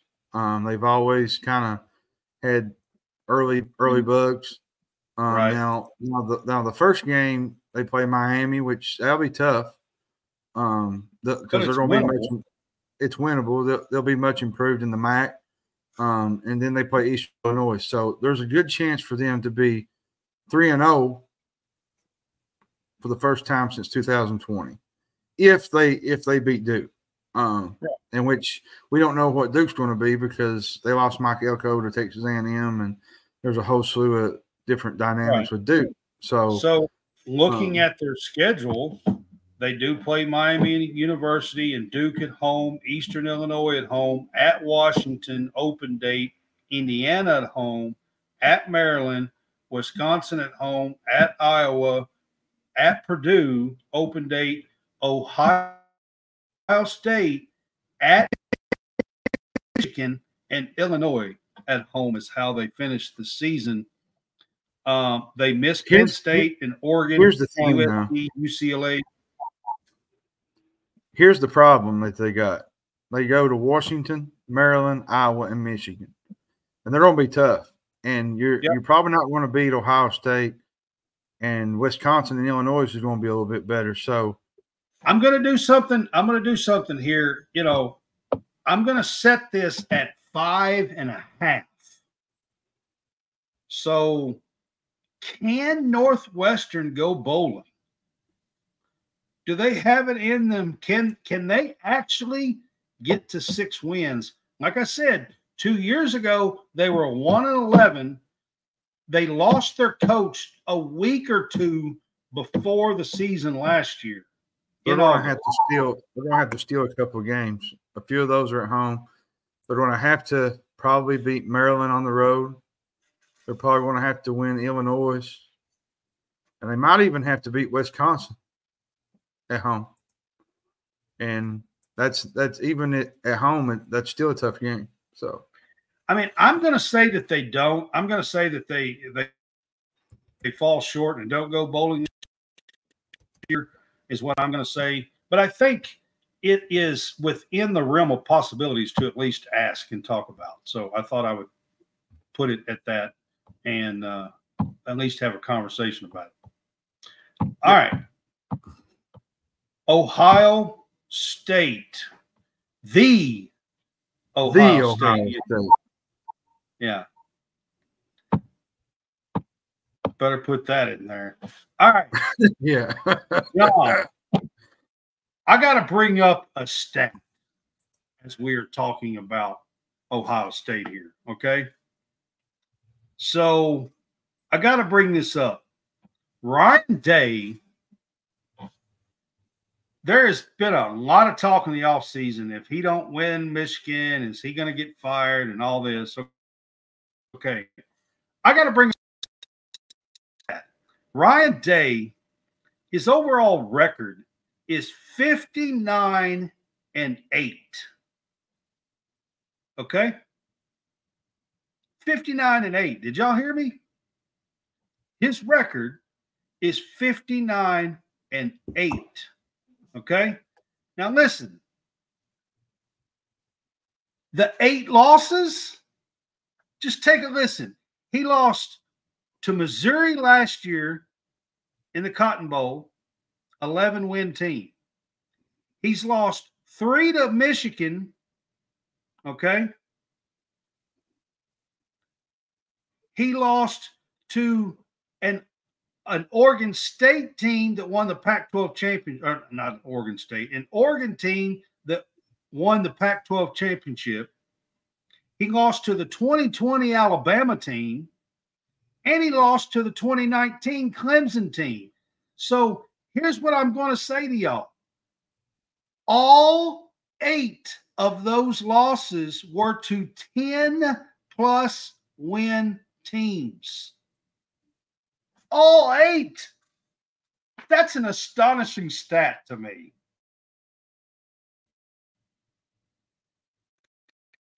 He's 59-8, and all 8 of his losses have been to 10-plus win teams. And yet he's still every single one of them. And yet he's still recruiting at the highest level. But my thing is, people act like he should be fired. What? I mean, hello. I mean, wow. That is an absolute astonishing stat, if you ask me. So, beat Michigan or else, right? That's pretty much it, I think. Isn't that where we're at? I'll say this about Ohio State, and you know, they was really good last year offensively. You know, their defense was elite, but they got to improve their offensive line play. Offensive line hasn't been really great. Ohio State great. They need to have the line go from really good to elite to, I think, to win a national championship. Well, let me tell you one more quick little tidbit about Ohio State. In the college football playoff era since 2014, just how good Ohio State has been. If you could go back and every single year was a 12-team playoff, there's only one school that would have made it all 10 years in the college football playoff of a 12-team playoff. Not Alabama, not Clemson. It's Ohio State. It's the only team that would have made it all 10 years. it's Ohio State. That's how good they've been. And Ryan Day's been about half of that. Urban Meyer was about the other half.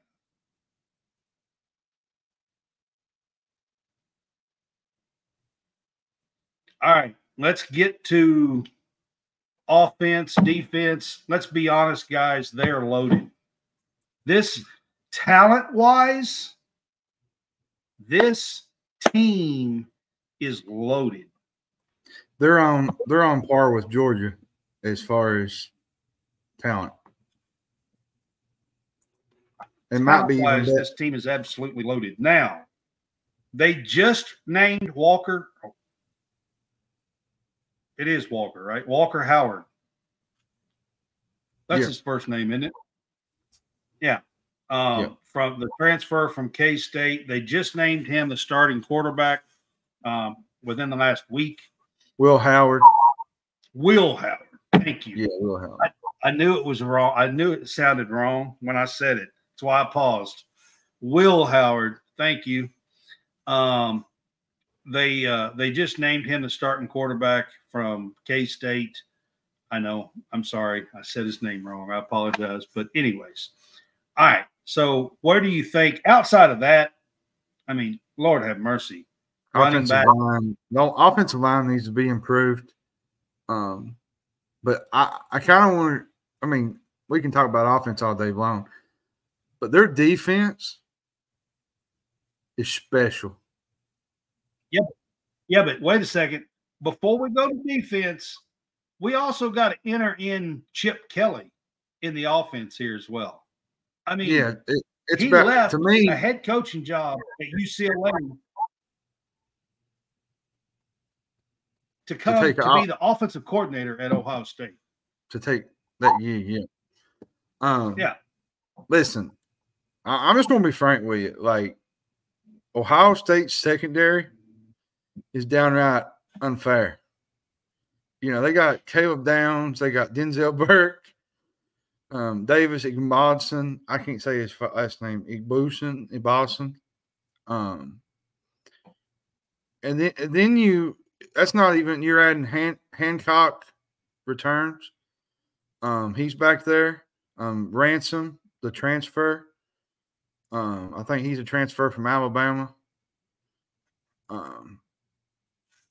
If I'm not mistaken, he was. They absolutely no. Lathan Ransom ain't a transfer. It's Caleb Downs that was a transfer from Alabama. From Bama. Yeah. That secondary to me is the most talented secondary in the country, in my opinion. Michigan's got a good one too, but they do. Ohio State. I mean, Caleb Downs is fantastic. I mean, just that's my player to watch. He was fantastic at Alabama. He done a lot of great things at Bama, and now he gets to do it on the big stage again with Ohio State. They're going to be really, really good. This Ohio State team is absolutely loaded. The defense is going to be nasty. I wanted to give you, as far as a key to the season, I mean, let's be honest. One of the only weaknesses at all, and I'm not saying it's a weakness, is offensive line. The offensive line has to do a little bit better here. Well, they got to be better. They got to be better, I think, if they want to be elite. But I will say this: I'm not sold on Will Howard from Kansas State. Yeah, but look at who he's got. Look at his weapons. Well, who has a back? Let me just say this: who has a backfield? Judkins and Henderson. Yeah. Oh, I know. And then you got 5-star Jeremiah Smith, and then you got Abuka. He returns. Yeah, and that's not to mention their tight end play. Like, this offense, to me, it is just unfair, ungodly amount of talent. And you put that behind a quarterback, he's going to do some things. Be honest. They're really, really damn good. That's all I'm going to say. All right. Key player. Is it Howard? It's Howard, I think. But I think the play around him is going to be good enough to overlook a lot of the weaknesses and errors, I think. But I'm going to keep a guy to keep your eye on all season long is Caleb Downs. I'm just going to say it. All right, key game for them. Is there any other game that they need to play outside of Michigan? Probably not. I mean, I'm just saying. I mean,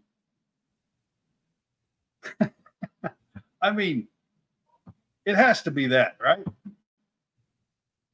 Yeah. I know that's the last game of the year and all, but still. All right, let's take a look at their schedule.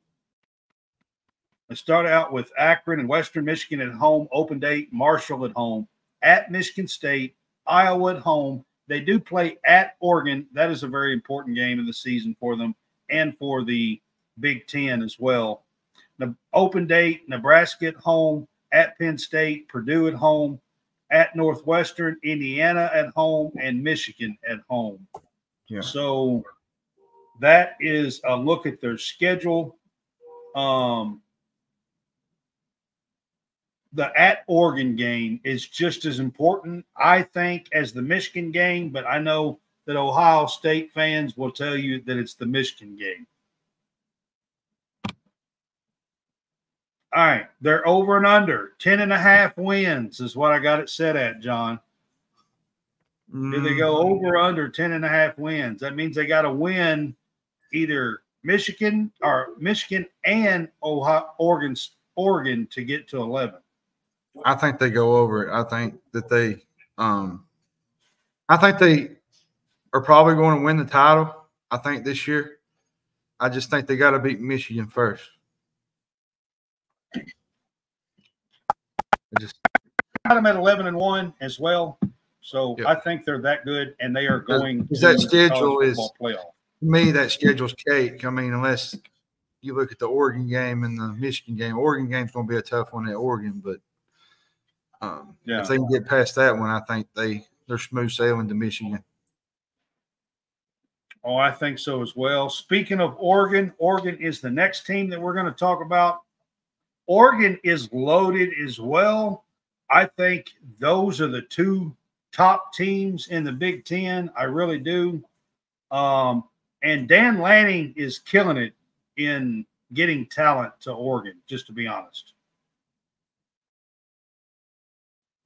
Always has been. I mean, he's absolutely killing it, honestly, and doing a heck of a job. Now, here's what I want to say about Oregon. And I said this to some friends the other day. Oregon has won a shit ton of games without ever really winning the big one. They've only been to the college football playoff one time, the very first year, 2014. That's it.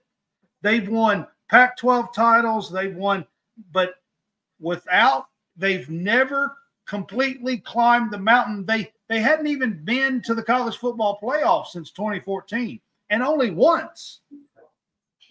So they've done a lot of good. And they play. They played for the title. They played for the title in 2010 against Auburn, but they ended up losing that one. So right.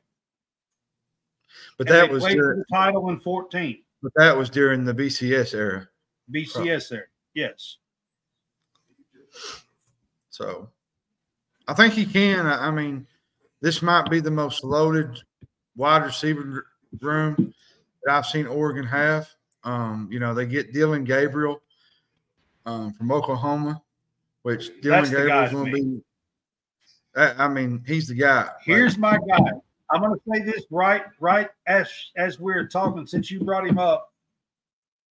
Heisman potential here with Dylan Gabriel. Under Dan Lanning. And he's a lefty. Yes. I'm telling you, everybody else has been talking about some other people for Heisman. Dylan Gabriel is the guy to watch. You heard it here from Mr. Brad.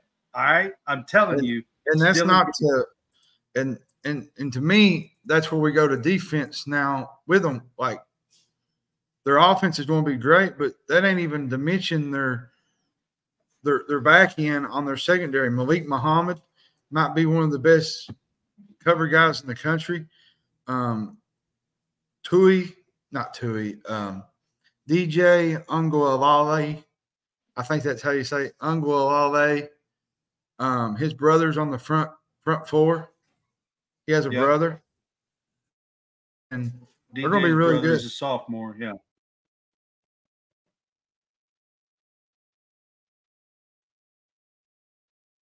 Oh, I really, really like this Oregon team. Matter of fact, I have went back and forth which one of these last two teams I think is going to win this. And I lean one day this way and I lean one day that way. I really like both of these teams. I mean, the secondary here is going to be good. The linebackers are going to be good. My thing is on defense, moving into the Big Ten, they're used to a passing league where, they have to, and I think it's going to be a little bit different here with some smash mouth football. So I think that's going to be a key for them. Let me get my plug in real quick for my charger since it's been so long. Hold on. All right. To adjust here. I think that's going to be a key to adjust. DJ's brother, I have as a key player. He's a sophomore linebacker. Mateo Ugale. I don't know how he pronounces all that. So that's all I can tell you. But that's who I have as a key player. Key game. I mean, I think it's the Ohio State game. The Ohio State game. Did you notice I said the? Yeah. I think it is because their schedule sets up pretty good for them. Now, they do have the annual Oregon State game. They got to keep that game. And they have a date at Michigan later on, which is tough. And isn't it weird to see Oregon State play early in the year than they do at the end of the year? Like, it's a little odd. Yeah. It's totally different. But I think the Ohio State game is crucial because if you win that game, you're sitting pretty good to get to the college football. You've got the upper hand in the Big Ten if you win that game. Which, to me, that whole weekend, if you haven't looked at the slate, you need to look at the slate that weekend. That you might not want to leave your couch. Yeah, absolutely. I agree with you. Their schedule, they play Idaho. They play Boise State second game. Boise State's not going to be no slouch here. They've got a lot of talent on offense as well. At Oregon State, the third game. Open date at UCLA, Michigan State at home, Ohio State at home, Purdue, Illinois at home, at Michigan, Maryland at home, at Wisconsin, open date, and then they end with Washington at home. That's their schedule. Don't miss a whole lot. They missed Penn State and USC of the big teams in the Big Ten. They don't miss a lot. So I think this Oregon team, when you look at the schedules, compare the schedules between Ohio State and Oregon, I think Ohio State's got a little bit of advantage. If they can win the Ohio State game. So the winner of that game, that's why I said the key game is the Ohio State game for them. So 10 wins. That's what I got their season set at is 10 wins. I got it 11 or under. I think they got a shot to go to the championship game this year. But I think they do as well. I think this team will win 10 or 11 games, and this team will be in the college football playoff. And that's depending on, teams like Georgia, Alabama, the the top dogs in front of them. So I think this team will be in the college football playoffs. All right, now let's get to Penn State. And let's talk about Penn State for a few minutes here. So, James Franklin, here is another guy. We talked about Iowa early. I talked about Oregon, who has rarely ever got to or won the big game, the big game. Here's another guy, James Franklin, got a tremendous record, but he's like 3-21 against top 10 teams, or 3-22 as a coach. Can never beat Michigan, can never beat Ohio State. Well, they was there, and can they get there? Well, you got to think 2020 they was there. 2001, you know, they had that 21-5 run where they ended up losing to Ole Miss, which I didn't think really mattered much. But the end of the day, it's just simple. They have a Michigan and Ohio State problem, and it's a downfield passing problem. They just can't get the ball to their guys. Quarterback play has been very average, and I'm not saying Ohio State has been bad. Against those two teams. It's only against those two teams. That's it. It is. That's it. Yeah. And I'm saying, and what I was saying, I wasn't saying Ohio State was having a downfield problem. I was saying Penn State does against these teams. Against Michigan, Ohio State, they just simply cannot move the ball. And even Indiana moves the ball on these teams. And what does that come back to? Does that even Indiana? I mean, does that come back to coaching, or is it just?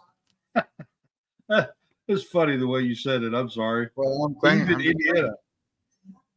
I'm just saying. Oh me, that got me laughing. I'm sorry. But here's the deal.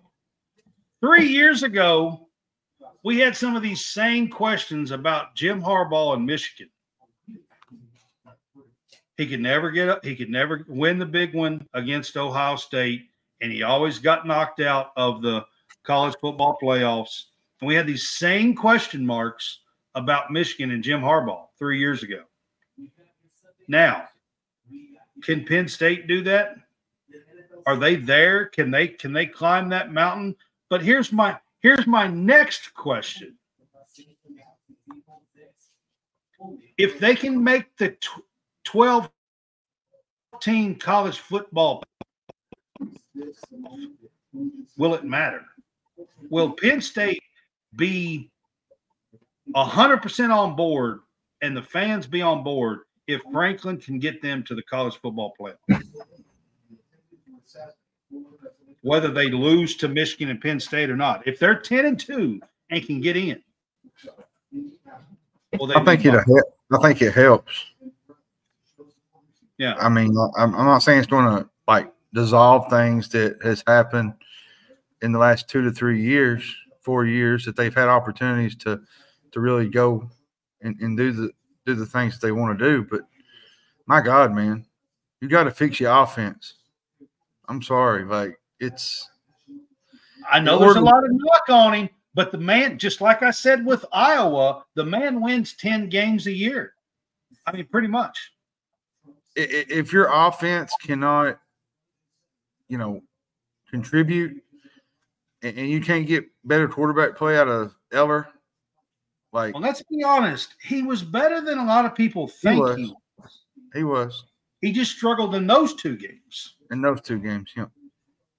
And it don't get no easier starting out the gate going to. I mean, he had 2,600 yards. He had 25 touchdowns, only 2 picks. I mean, that's not a bad year, guys. No, it's not. It's really not. It's just those 2 teams. He just can't get over the hump. Now, offense, there's only one starter back on the offensive line. Does that scare you a little bit for this Penn State team? Yeah, a little bit. You know, they lost Keandre Lambert-Smith to Auburn. That was a pretty big loss. Tyler Warren is a really good tight end. I think he's going to be a big. And they have a good running back rotation as well. They do. They might have one of the best running back tandems in the country. Tandems, yeah. Singleton and Allen together. Yeah, they're pretty good. Yeah. Now Julian Fleming will be a big plus out on the outside. He'll be really good catching the ball and whatnot. Now their defense. Abdul Carter, is he ready to blow up? Yep. I mean, he could be. He absolutely. No, they got a good secondary. Their secondary is really good. They got Kevin Winston. He was really good. Led the team last year with tackles. Jalen Reed. Their corner. I feel like their corner situation isn't a question mark. They got AJ Harris from Georgia, and they got Cam Miller. Penn State's all about defense. They're going to keep you in games. They're going to make sure that you're hanging around at the end of the game. Even James in those Franklin does a great job playing tough defense. He always has. Even at Vandy, he did. And even with the Michigan-Ohio State games, the defense hung in the game for quite a while. It was just the offense could not score and they couldn't get enough. Well, I mean, that's got to be a key to the season. When you're playing Ohio State, Michigan, just complete some passes, man. I mean, honestly. Yeah, it's simple. I mean, it should be pretty simple. It's catch and throw, I mean, just complete some passes because their offense is just non-existent when they play those games for some reason. Key player, you think it's Fleming? Mm-hmm. On the outside, Julian Fleming, wide receiver. Yep. I mean, I think it really, really could be. I think he'll be a key player for him. Who you got what game do you have as a key game? I got USC.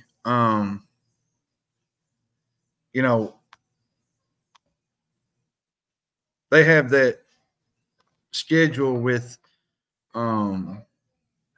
West Virginia starting out. Then they play Bowling Green. Then they have open date, Kent State at home, Illinois home, UCLA home, at USC, open date, at Wisconsin, Ohio State home, Washington home, at Purdue, at Minnesota, and Maryland at home. And where did Brad go?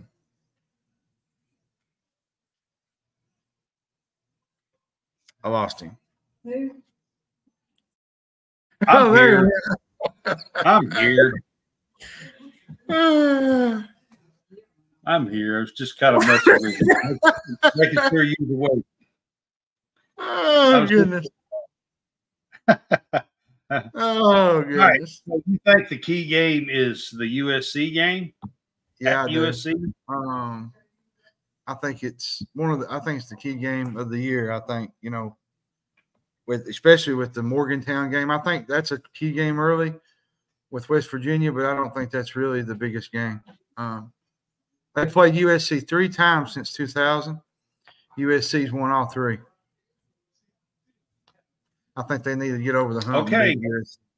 Here's what I'm going to do. So if they get USC and, so here's what I'm going to do. I'm going to set their win total at 10. Can Penn State get to 10 and make the college football playoff? I think 10's there.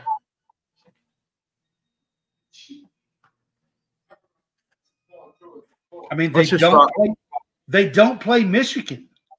Did y'all hear me? They don't play Michigan. That's huge for them. Now, they do play at USC, but they don't play Michigan. That's a plus. So I think 10 wins and getting to the college football playoff is a possibility here. That's what I got them at, to be honest. Now, let's get to Purdue.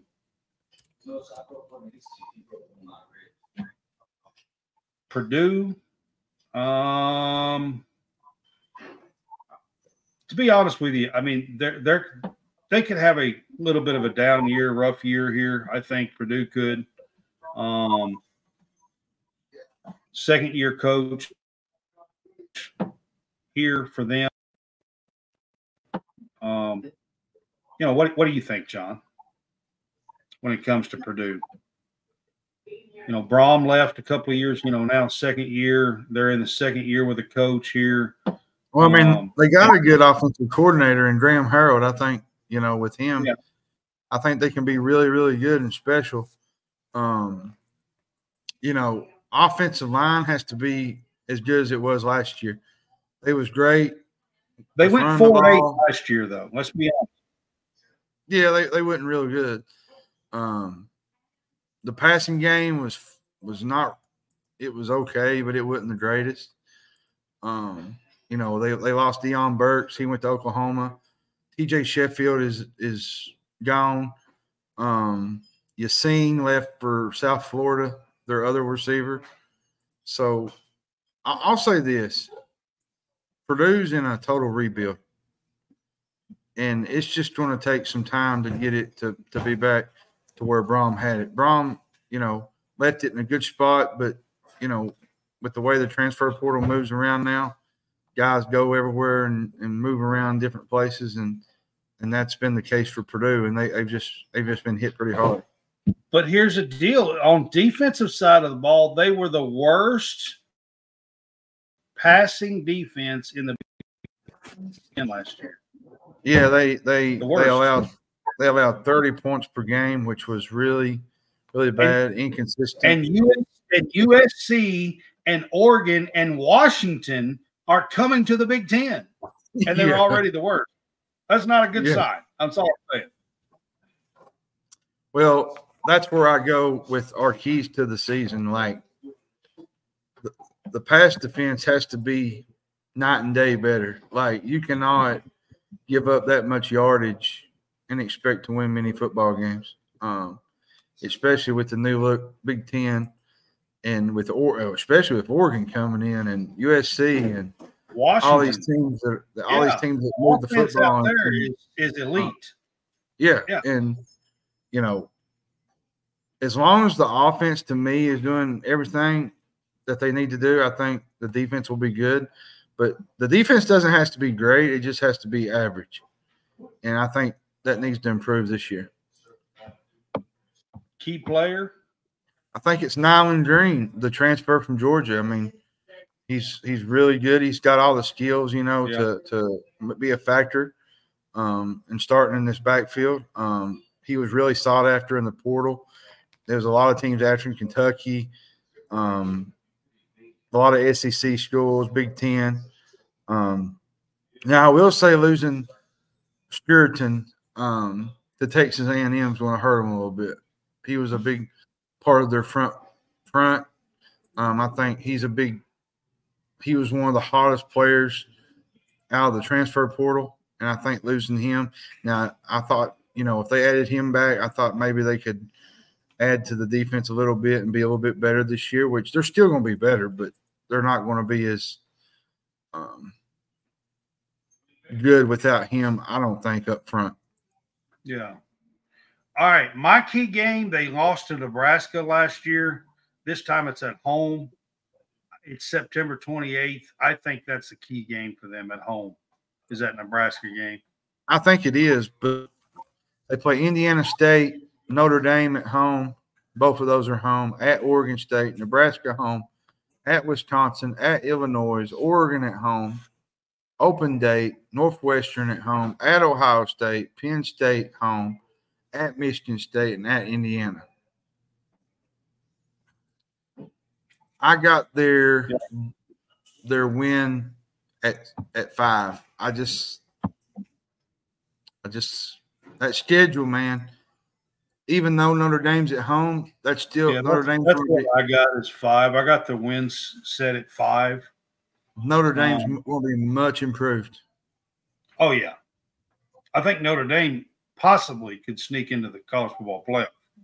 I really do. But they're in that discussion. They're in the discussion for sure.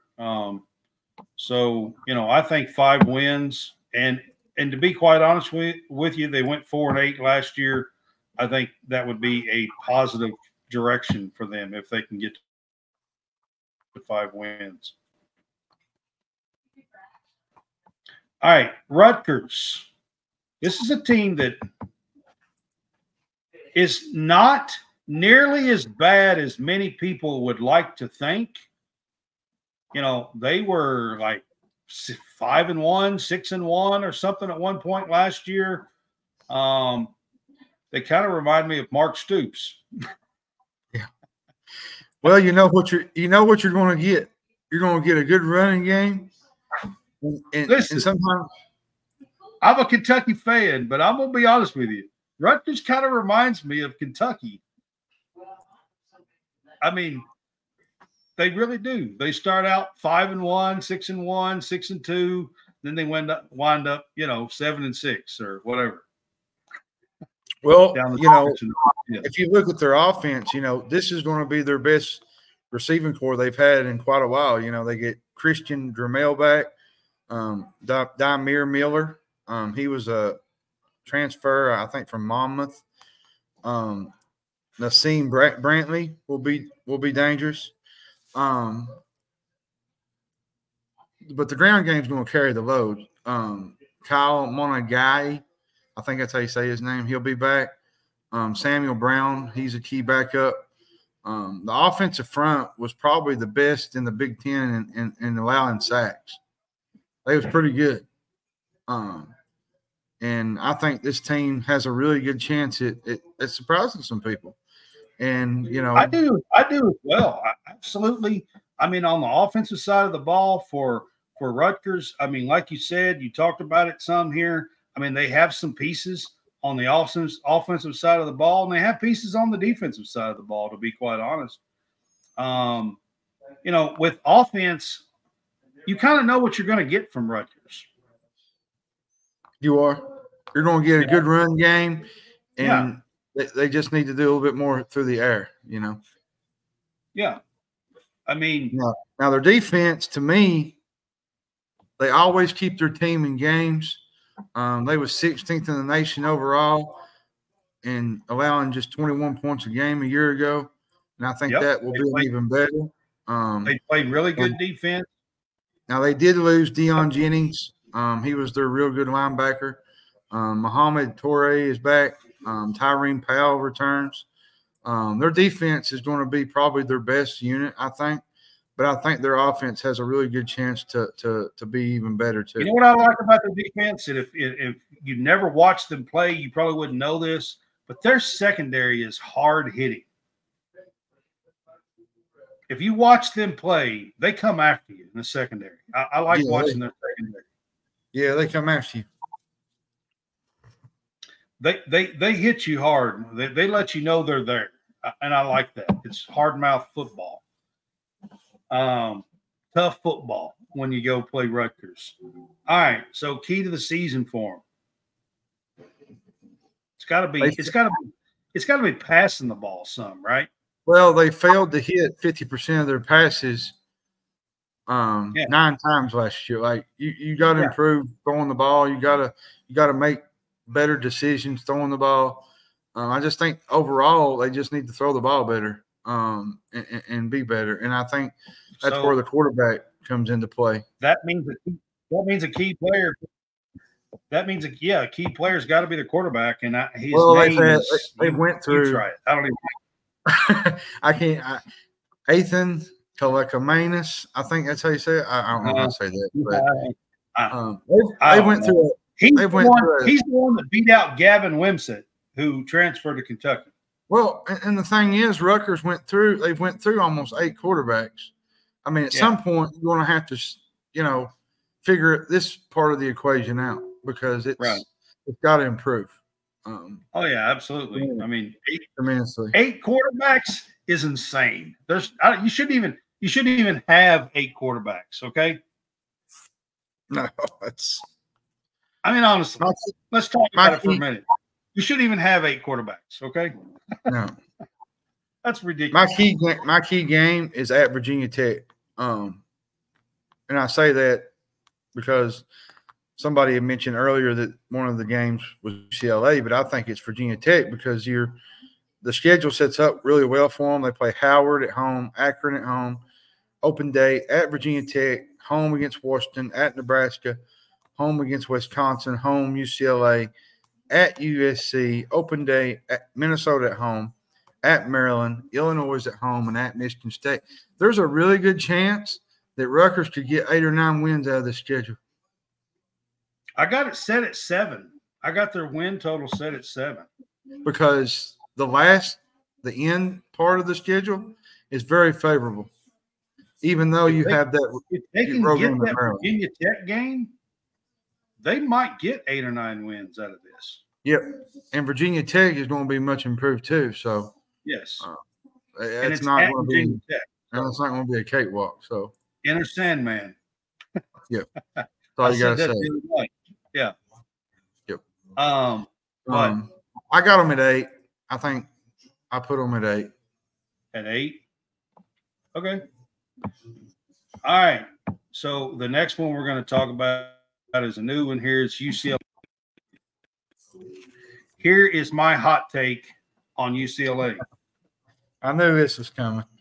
I think, I'm just going to be honest with you, I think they're out of their comfort zone here at UCLA. You could tell that by their press conference and everything that's going on with them. They're in LA. I don't know. Anyways, I'm not even going to say all that. But here's my hot take. Did you know we're in LA? All right. Did you know they're in Los Angeles, by the way? Anyways. Yes. All right. So my hot take is this. I think within 3 years, UCLA is going to want to be back out on the West Coast. Yeah. I don't think they are going to enjoy or like the travel.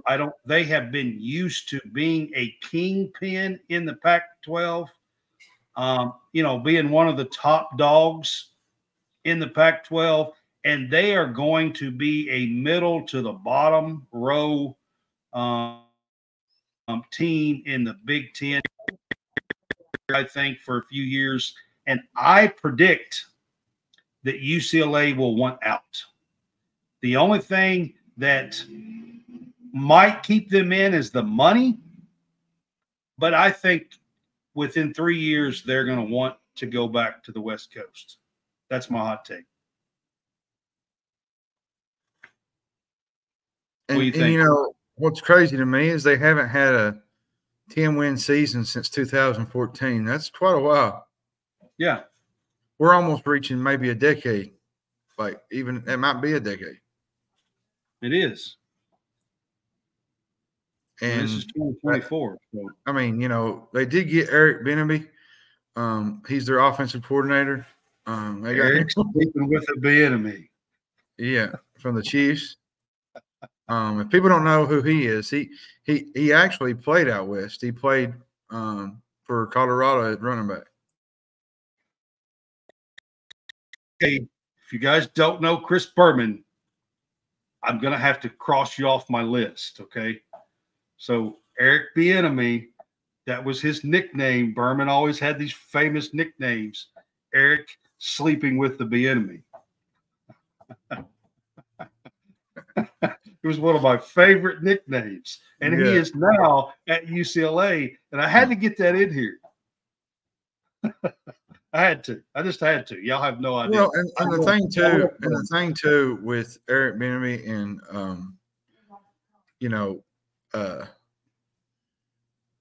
Deshaun Foster, they're going to want to run the football and make it UCLA football again. UCLA to me is running the football, managing the clock, and just flat out running over top of you. Ground and pound, yeah. And we haven't had that from UCLA as of recent, and it needs to be much, much improved. I agree with you. That is pretty much on the offensive side of the ball. Eric, sleeping with a Bieniemy, is the offensive coordinator. I can't. Every time I hear his name, I hear him say it. I can't help it. I do the prime time every time I hear Dion. I hear it in my head. I love Chris Berman. You have no idea. I wanted to be Chris Berman. You have no idea. Yeah, but you're anyway. You're not though. I wanted to be Chris Berman so bad. You have no idea. All right, defense. On the defensive side of the ball, they got a lot of help to me in the secondary. Transfer portal really worked out for them. That's the thing about this transfer portal. Like, you're just not getting starters. You're getting backup guys that are sliding into these starter positions. And you're getting them from big schools. Like UCLA got a couple of guys from Oregon, Notre Dame, Georgia Tech. So that's one good thing about this portal is it improves your overall skill. They should have good linebackers. They should have good linebackers as well.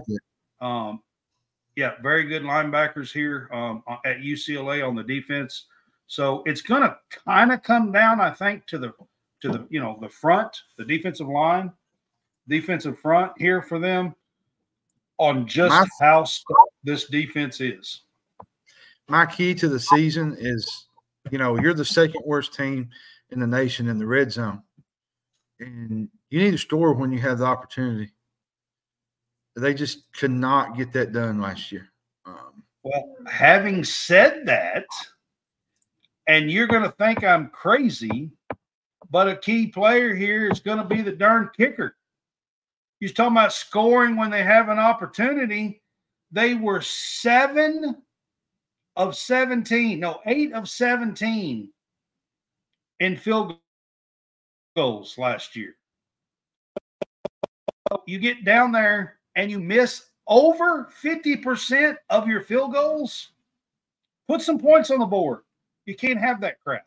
So, whoever this sophomore kicker is, Bagheini or Baghaney or whatever his name is, I don't know what the hell his name is. Martin, I don't know. But if he's not any better, he needs to go back to Baghdad. I mean, wait a second. I didn't say that right. Oh, I have no idea if that's where the kid is from.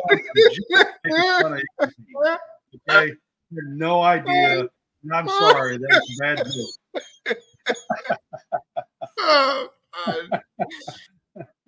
All right. It was just a joke, guys. Just a joke. All right. Just a joke. Yeah. PJ. They play at Hawaii. Open day. Then they play Indiana at home. At LSU. Oregon at home. At Penn State. Minnesota at home. At Rutgers. Open date. Nebraska at home. Iowa home. At Washington. USC and Fresno State at home. And two of those, the last two are home. Good luck, UCLA. That's all I can tell you. Okay. Is it at LSU? I mean, honestly. Yes, it is. Yeah. I mean, is the key game at LSU? Because you're playing Indiana and then you're playing Oregon at home at Penn State. And then at Penn State? I mean, or is it Minnesota at home? I mean, Minnesota at home is going to be a key game for them. Yeah. On October 12th. Yeah. And that Rutgers game will not be easy either. I done cracked you up, hadn't I? You tore me up, man. Oh, goodness. All right. So I have their over-under set at 6 wins. Can they get to 6 wins? 5. Yeah, that's where I think they'll be at. That schedule's just, and it's going to be tough for them this year. All right, USC. Oh, goodness. What are we doing here with Lincoln Riley? That's what I want to know. Because does Lincoln Riley figure out that there are three sides of football, or is he just worried about offense? I think, he's going to have an improved defense this year. I'll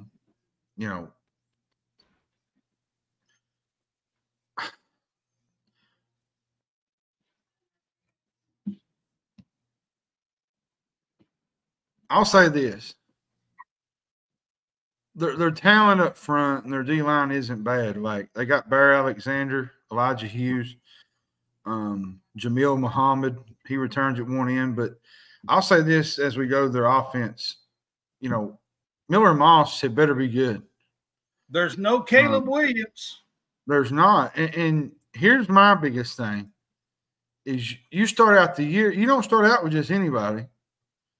You start out with LSU right out of the gate against a pretty good LSU team that's going to be probably in the hunt for the college football playoff. And they just named Miller Moss the starting quarterback, I think, yesterday. Yeah, and now they did lose a couple of their backs, but they did get Woody Marks from Mississippi State. They got Quentin Joyner.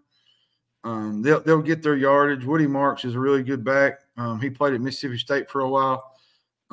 We remember his time when he played against Kentucky at times. This should be a fun group.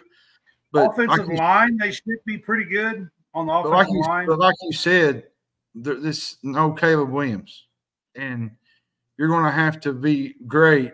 Well, I wouldn't say you have to be great. You got to at least be halfway decent. Branch is a potential star. Okay, he is. Zachary, I think is his name. Is that right? Yeah. He is lightning fast and is a potential star. But here's the problem that I had an issue with USC last year. When they scored and they won, they done really great. But when they could not score and they faced a defense that was better than their offense, they just looked awful, and the defense couldn't stop them. Like, it was vice versa, back and forth. And to me, that's going to have to improve. Now, they did bring in DeAntone Lynn, as a new defensive coordinator. To me, they're not strong in certain positions that they was last year. The secondary should be better. Even though they lost Kalen Bullock. They got some young guys. Alexander's got to make his presence known on defense. I mean, he just does. And I feel like that's the key to the season. Bring back the turnovers, the takeaways, what USC used to do. Now, when you got Elijah Hughes, Jamil Muhammad, and Barry Alexander, on your defensive front, you've got to make some noise with that. Now, I will say – and you can't get slaughtered passing the ball down the field with these guys. You just can't do it. No.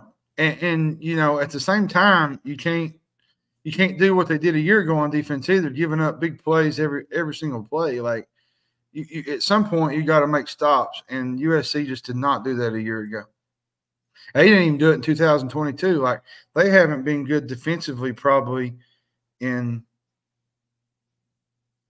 really good defensively. The whole time probably, Lincoln Riley's been there. They've not been good defensively, no. No. My top key player, I think, is Jamil Muhammad. I feel like he has to be disruptive. I think it starts up front, generating pressure. They just could not generate pressure whatsoever at times. They struggled trying to get pressure to the quarterback, and I think that's where they need to start getting better at. Well, so another defensive side key is they got to create more turnovers. Do. Like in 2022, they were a little better at it. And last year, I mean, they just basically stopped creating turnovers, it seemed, for a part of the season. And they have to be able to create some turnovers because their defense gets rocked half the time. So being able to create that turnover helps them out. So I think that is going to be a big key game. It's Washington has to be. You know, you've lost to them the last 2 years. Now, Kalen DeBoer has now moved on to Alabama. I think it's LSU, but I do think they need to beat some of the rivals and the teams that they've lost to as recently, and I feel like this is one of them. And, you know, even though Kalen DeBoer left to go to Alabama, I think Washington – I still think Washington will be good, but I don't think they'll be on the level that they was a year ago. But that's a game you need to win. And so LSU's right off the bat, looking at their schedule. Well, and you get that, and you get the Washington. Actually, the Washington game's on the road, so that's still going to be a tough game either way. Yeah, Utah State at home, open date at Michigan, Wisconsin at home, at Minnesota, Penn State at home, at Maryland, Rutgers at home, at Washington, open date Nebraska, at UCLA, and then Notre Dame at home. I mean, I'm going to be honest with you, John. That's a tough schedule. Yeah, it's pretty tough. When you got LSU, Michigan, then you got Penn State, Washington, Notre Dame, then like UCLA, Nebraska, Wisconsin, Rutgers. I mean, that's a tough schedule. So here's my thing. I have their win total, John, set at 8.5. Do you think they go over or under? I think it's over. I think it's at 8. Like, it stays at 8.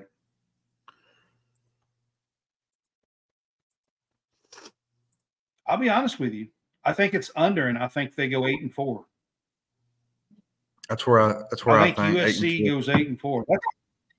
That is a tough schedule for them, and I think USC goes 8-4 and is in that 5-6 range in the Pac-10. Yep. First year, I mean, Big Ten. The first year, Pac-10. It is the Pac-10. Yeah. Now with the teams in it, I'm gonna start calling it the Pac-10. Yeah. All right, Washington. Let me give you this two more teams here. Let me give you this stat. Washington played for the national championship in the Final Four of the college football playoff. USC never got to experience that. Notre Dame, Texas, Florida, Oklahoma, Florida State, Tennessee, Penn State, Wisconsin, Miami, and Texas A&M never got there. But Washington got there. Yep. And they played for the national championship. Yep. And does that not tell you there's a few of those teams and names in there that have really dropped off the map and Washington's went by them? And I say that what Kalen DeBoer did at Washington the last 2 years with Michael Penix Jr. was flat amazing, to be honest. I don't think there was very few people that done a better job. I mean, maybe Jim Harbaugh, not even, I mean, and Kirby Smart, because he won a title. I mean, but, I mean, outside of them two, I think Kellen DeBoer, I mean, I talked about Ryan Day's record at 59-8. Kalen DeBoer's been better. I mean, the last couple of years. So, I mean, now he's not there anymore. And they're moving to the Big Ten. Well, I do think you're going to see a little bit of a slide, a little bit. But they still have a lot of talent, and I think this team is going to be a very good team. My thing is, you know, you lost a lot of your receiving core. Roma Dunze, Chicago. Jalen Pope went to New England. You had Jalen McMillan go to Tampa Bay. That combined for, I think, 3,000 yards a year ago. You know, you lost Jack Westover from there. He went to Seattle. Then they lost Jeremy Bernard to Alabama, which he was a transfer. But they bring in Jet Fish, and they bring in Arizona's offensive coordinator, and Arizona had a good year last year. And people don't know what Jed Fish walked into when he went into Arizona either. Yeah. So, I mean, they also on the offense brought in a guy by the name of Will Rogers. Yep. Has done a little bit at quarterback under Mike Leach, just a little. Led the SEC 2 straight years in a row passing. You know, so they're not going to slow down a lot on the offensive side of the ball. I do think they fall back a little bit, but I don't think it's going to be a massive amount or anything. Like you said, the receiving core lost a ton. The offensive line will probably still be pretty decent here. And then let's go to the defensive side of the ball for Washington.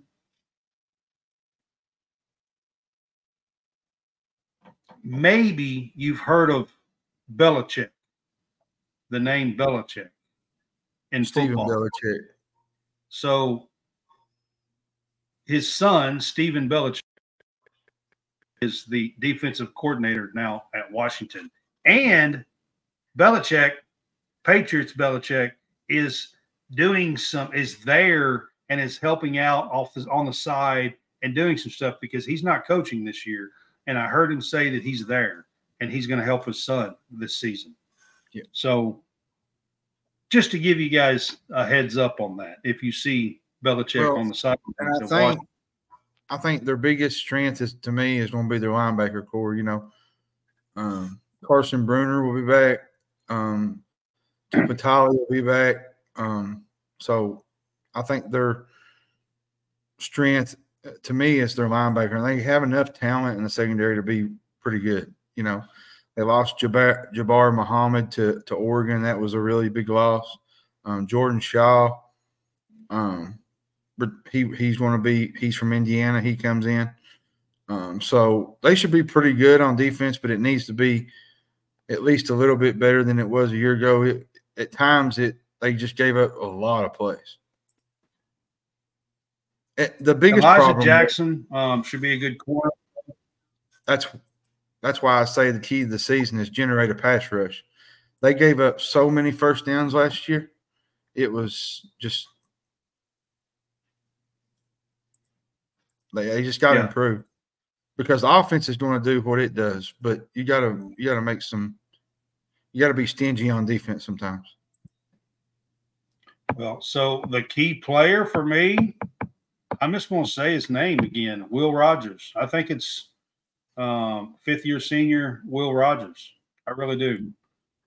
Transferring in from Mississippi State, graduated from there, had a 4-year career at Mississippi State, was the 2-time SEC passing yard leader.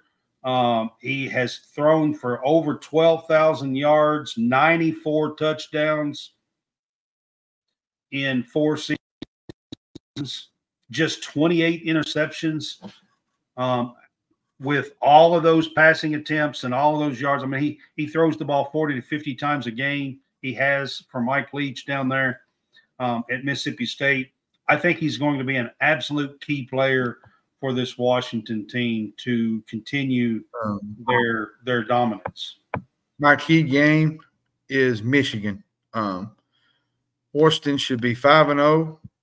You know, you bring Michigan back. You have a rematch of the national championship from a year ago. That's going to be pretty good. That's going to be a good game to watch. And it's at Washington. Yeah. You know, which Washington to me still has to face Iowa, Penn State, and Oregon on the road, and Indiana, which will be improved. But they should be 5-0 going into Michigan. And to me, that's a big game because I don't think Washington's going to win the Big Ten. I think they won't be as good as they was a year ago with Kalen DeBoer leaving. Now they'll be really good under Jeb Fish. Jeb Fish always has a really good plan. He turned Arizona around, but their schedule sets up like this: they play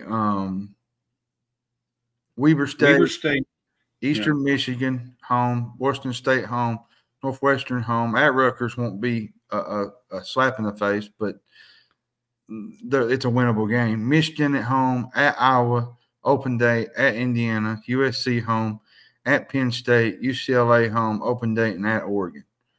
The only real true test that they really miss is Ohio State. I've got their over-under set at 8. 8, yeah.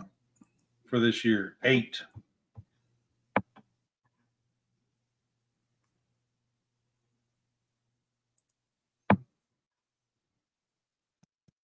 What'd you say, What Lamar do you think? Jackson? I think they go. I think so, yeah. I got their over-under set at 8.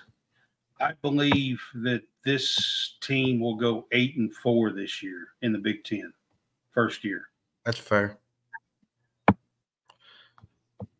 So this is our last one. Yeah, our last one is Wisconsin, and with Wisconsin, I'm going to bring up a little stat here. So in the BCS era and the college football playoff era, in both eras, Wisconsin has the most wins of any team that did not make the BCS or the college football playoff. I just thought it was kind of – so we talk about Penn State not getting there. We talked about a few of these other teams not getting to the big one. Wisconsin is another team that has had a lot of wins but could never get to, the BCS, could never get to the college football playoff. Luke Fickell in his second year. Where do you think they go here? Well, you start out with the offense. Like last year, it wasn't good. Running game was inconsistent. Passing game was bad. They just never could put it together. And that's not fair to Luke Fickell because, he had to come in and take over from Paul Christ's era and had to change a lot of things. They lost Graham Mertz to Florida. He was a big loss in their quarterback room. So their offense, to me, has to be much improved if they want to move forward. I remember a day when Wisconsin was just run. Ron Dane, Davis, all the great stellar running backs that Wisconsin has always had. And Wisconsin is known for running the football. Now, they passed some. They've had some really great receivers in the past. But Wisconsin is more known for running the football and grinding games out. And I feel like that's where they need to get back to. Tyler Van Dyke, is he the guy to be able to get this passing game going? I think he is. I think he's, the main guy, Now, he ain't going to run like the quarterback last year, but I feel like he'll crank it down the field a lot more. Problem with Tyler Van Dyke, and people don't realize, is his interception rate. You're going to have to quit throwing the ball, throwing it to the other team. Like 12 interceptions. 12 interceptions. That's not what you're supposed to do. No, it was really bad last year for Miami. So it needs to be better. So and defensively, it needs to commit to run the ball a little more too. Well, on the defense, it was effective, but it just wasn't what Wisconsin football normally is. The pass rush, they got John John Pice from William and Mary. He's a really good pass rusher. Jake Chaney should be really good. The linebackers should be really, really good. Problem with Wisconsin defense is stop letting quarterbacks just drive and get in a groove like they did last year. Like they allowed offenses to average 61% passes. And that's not going to win you football games. Yep. Especially when your offense is not that good. And which offense wasn't that good last year. And you gotta be better. And I think now I'm not going to say here and say Tyler Van Dyke's going to be football Jesus, as they call it in Notre Dame, but at the same time, at least I feel like he'll move the ball downfield and get some downfield throws. I think he's a key player, though. For sure. Tyler Van Dyke I think he's a key player for this program and whatnot. Yeah, absolutely. All right, so key game. Alabama. And I say this because they play Western Michigan, they play South Dakota, and then they play Alabama at home. And then they have home too, right? That's a home game, right? And they have an open date, and then they go to USC. Purdue at home, at Rutgers, at Northwestern, Penn State at home, at Iowa, open date, Oregon at home, at Nebraska, Minnesota. And I say that the Alabama game because with what they got coming in the second half of the year, they have the trip to Wisconsin, and then they follow that up with Alabama. To me, for Luke Fickell, this would be a monstrous win for his program. And, we've seen what he did at Cincinnati. We saw what he could do with them. This would be big. And I'm not saying Alabama's going to be the Alabama of Nick Saban. Is that a flex if they can beat Alabama at home? I think it is. Here's my problem, though, is if they do beat Alabama, they're going to say, well, that ain't the Alabama that was there with Saban. Right. And to me, that's not fair to say. Yeah, but that's what people are going to say. So that's why that's a flex. That's what they're going to say. But to be fair, he recruited all those guys, except the guys that Kalen DeBoer brought in by himself. Yeah. And right. To be fair, that wouldn't be fair to. But you know how fans are. That's what they're going to do. Over under 7. 7 wins. What do you think? I think it's 7. I mean, that rough stretch towards the end of the year is pretty tough. All right. So there you have it. We are at the end of 18 teams here for the Big Ten. Now, real quick, championship game and winner. Who do you think you have in the championship game? Remember, there is no divisions. My championship game and winner, I got Ohio State and Oregon, and I got Ohio State winning the whole thing. I got to win the Big Ten. I've got Ohio State and Oregon as well, and I have went back and forth with this. And sometimes I want to say Oregon, and sometimes I say Ohio State. I'm currently on the Ohio State bandwagon for this game, but gosh, I want to pick Oregon so bad. Well, here's the thing you're going to have. Ohio State, Oregon's going to play early in the year. You're going to have a revenge game either way beyond this game. Like, that's true. One team's going to win, and then they're going to play each other again. And somebody's going to have a revenge game. Sure. And my player of the year, I'm going Dylan Gabriel, and I know that's probably – I think Dylan Gabriel is going to have a fantastic season. I think that he is going to be – I look for Dylan Gabriel to be one of the 3 or 4 at the Heisman presentation. I'm not saying he's winning it, but I'm saying he's there.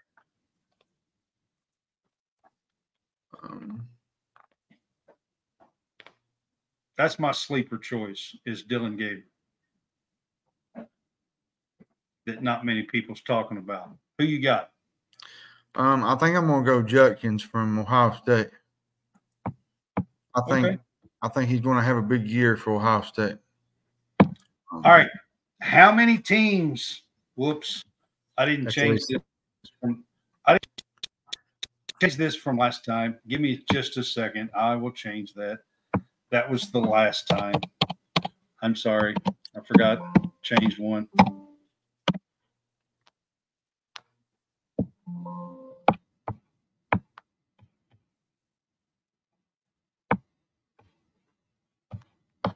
Now my computer's telling me my battery's running low. Yes, I know. All right, Big Ten. How many Big Ten teams make the new college playoff, 12-team playoff? I think the most you're going to get is 2, I think. See, I think 3. I think Oregon State and Washington are good grief. Oregon and Ohio State both make it. And I think Penn State gets in this time. I really do. I think there's a good chance for them. I think the Big Ten will see 3 teams in, and I mean, there is an outside chance that an Iowa or a Michigan make a 4th team. I'm not going to say that they can't get a 4th team. There's an outside chance they can, but my pick preseason is 3 teams. Now, real quick, Florida State, Georgia Tech on Saturday, open the season in Dublin. Pick me a winner. FSU. But I will say that Georgia Tech will be much improved, especially with Brent Key, what he's doing with them, and Haynes King. They should be a lot more fun to watch this year, which they was fun last year, but they should be more. If Georgia Tech was going to win this game, this is the time to do it because it's a neutral game. You're going to have half and half fans, and you're going to have the spotlight on you nationally. I think to myself, what would happen if FSU lost this game? This would be really devastating right out of the gate. All right, to close the show out, go to Home Field Apparel. Check them out. Use our code CSCast. You can also find that at greenvillesportsmedia.com. You can find the link to use. There's over 180 teams. And at the bottom, it's scrolling there. Follow College SportsCast on Facebook, YouTube, TikTok, Instagram, or there is our Twitter handles, X handles right there on the screen. Go follow us. We would appreciate it. And we hope you enjoyed our Big Ten preview. Next week, we will do a group of 5. We'll do a group of 5 and independents. And we are not going to run through every single team. We're going to do about the top 3 that we think out of each one. And we won't be attending Baghdad. Oh goodness! Sometimes you got to make light of stuff, you know. Okay, that was pretty good. All right. All right. We will see you guys next time. Have a good night. Have a good night.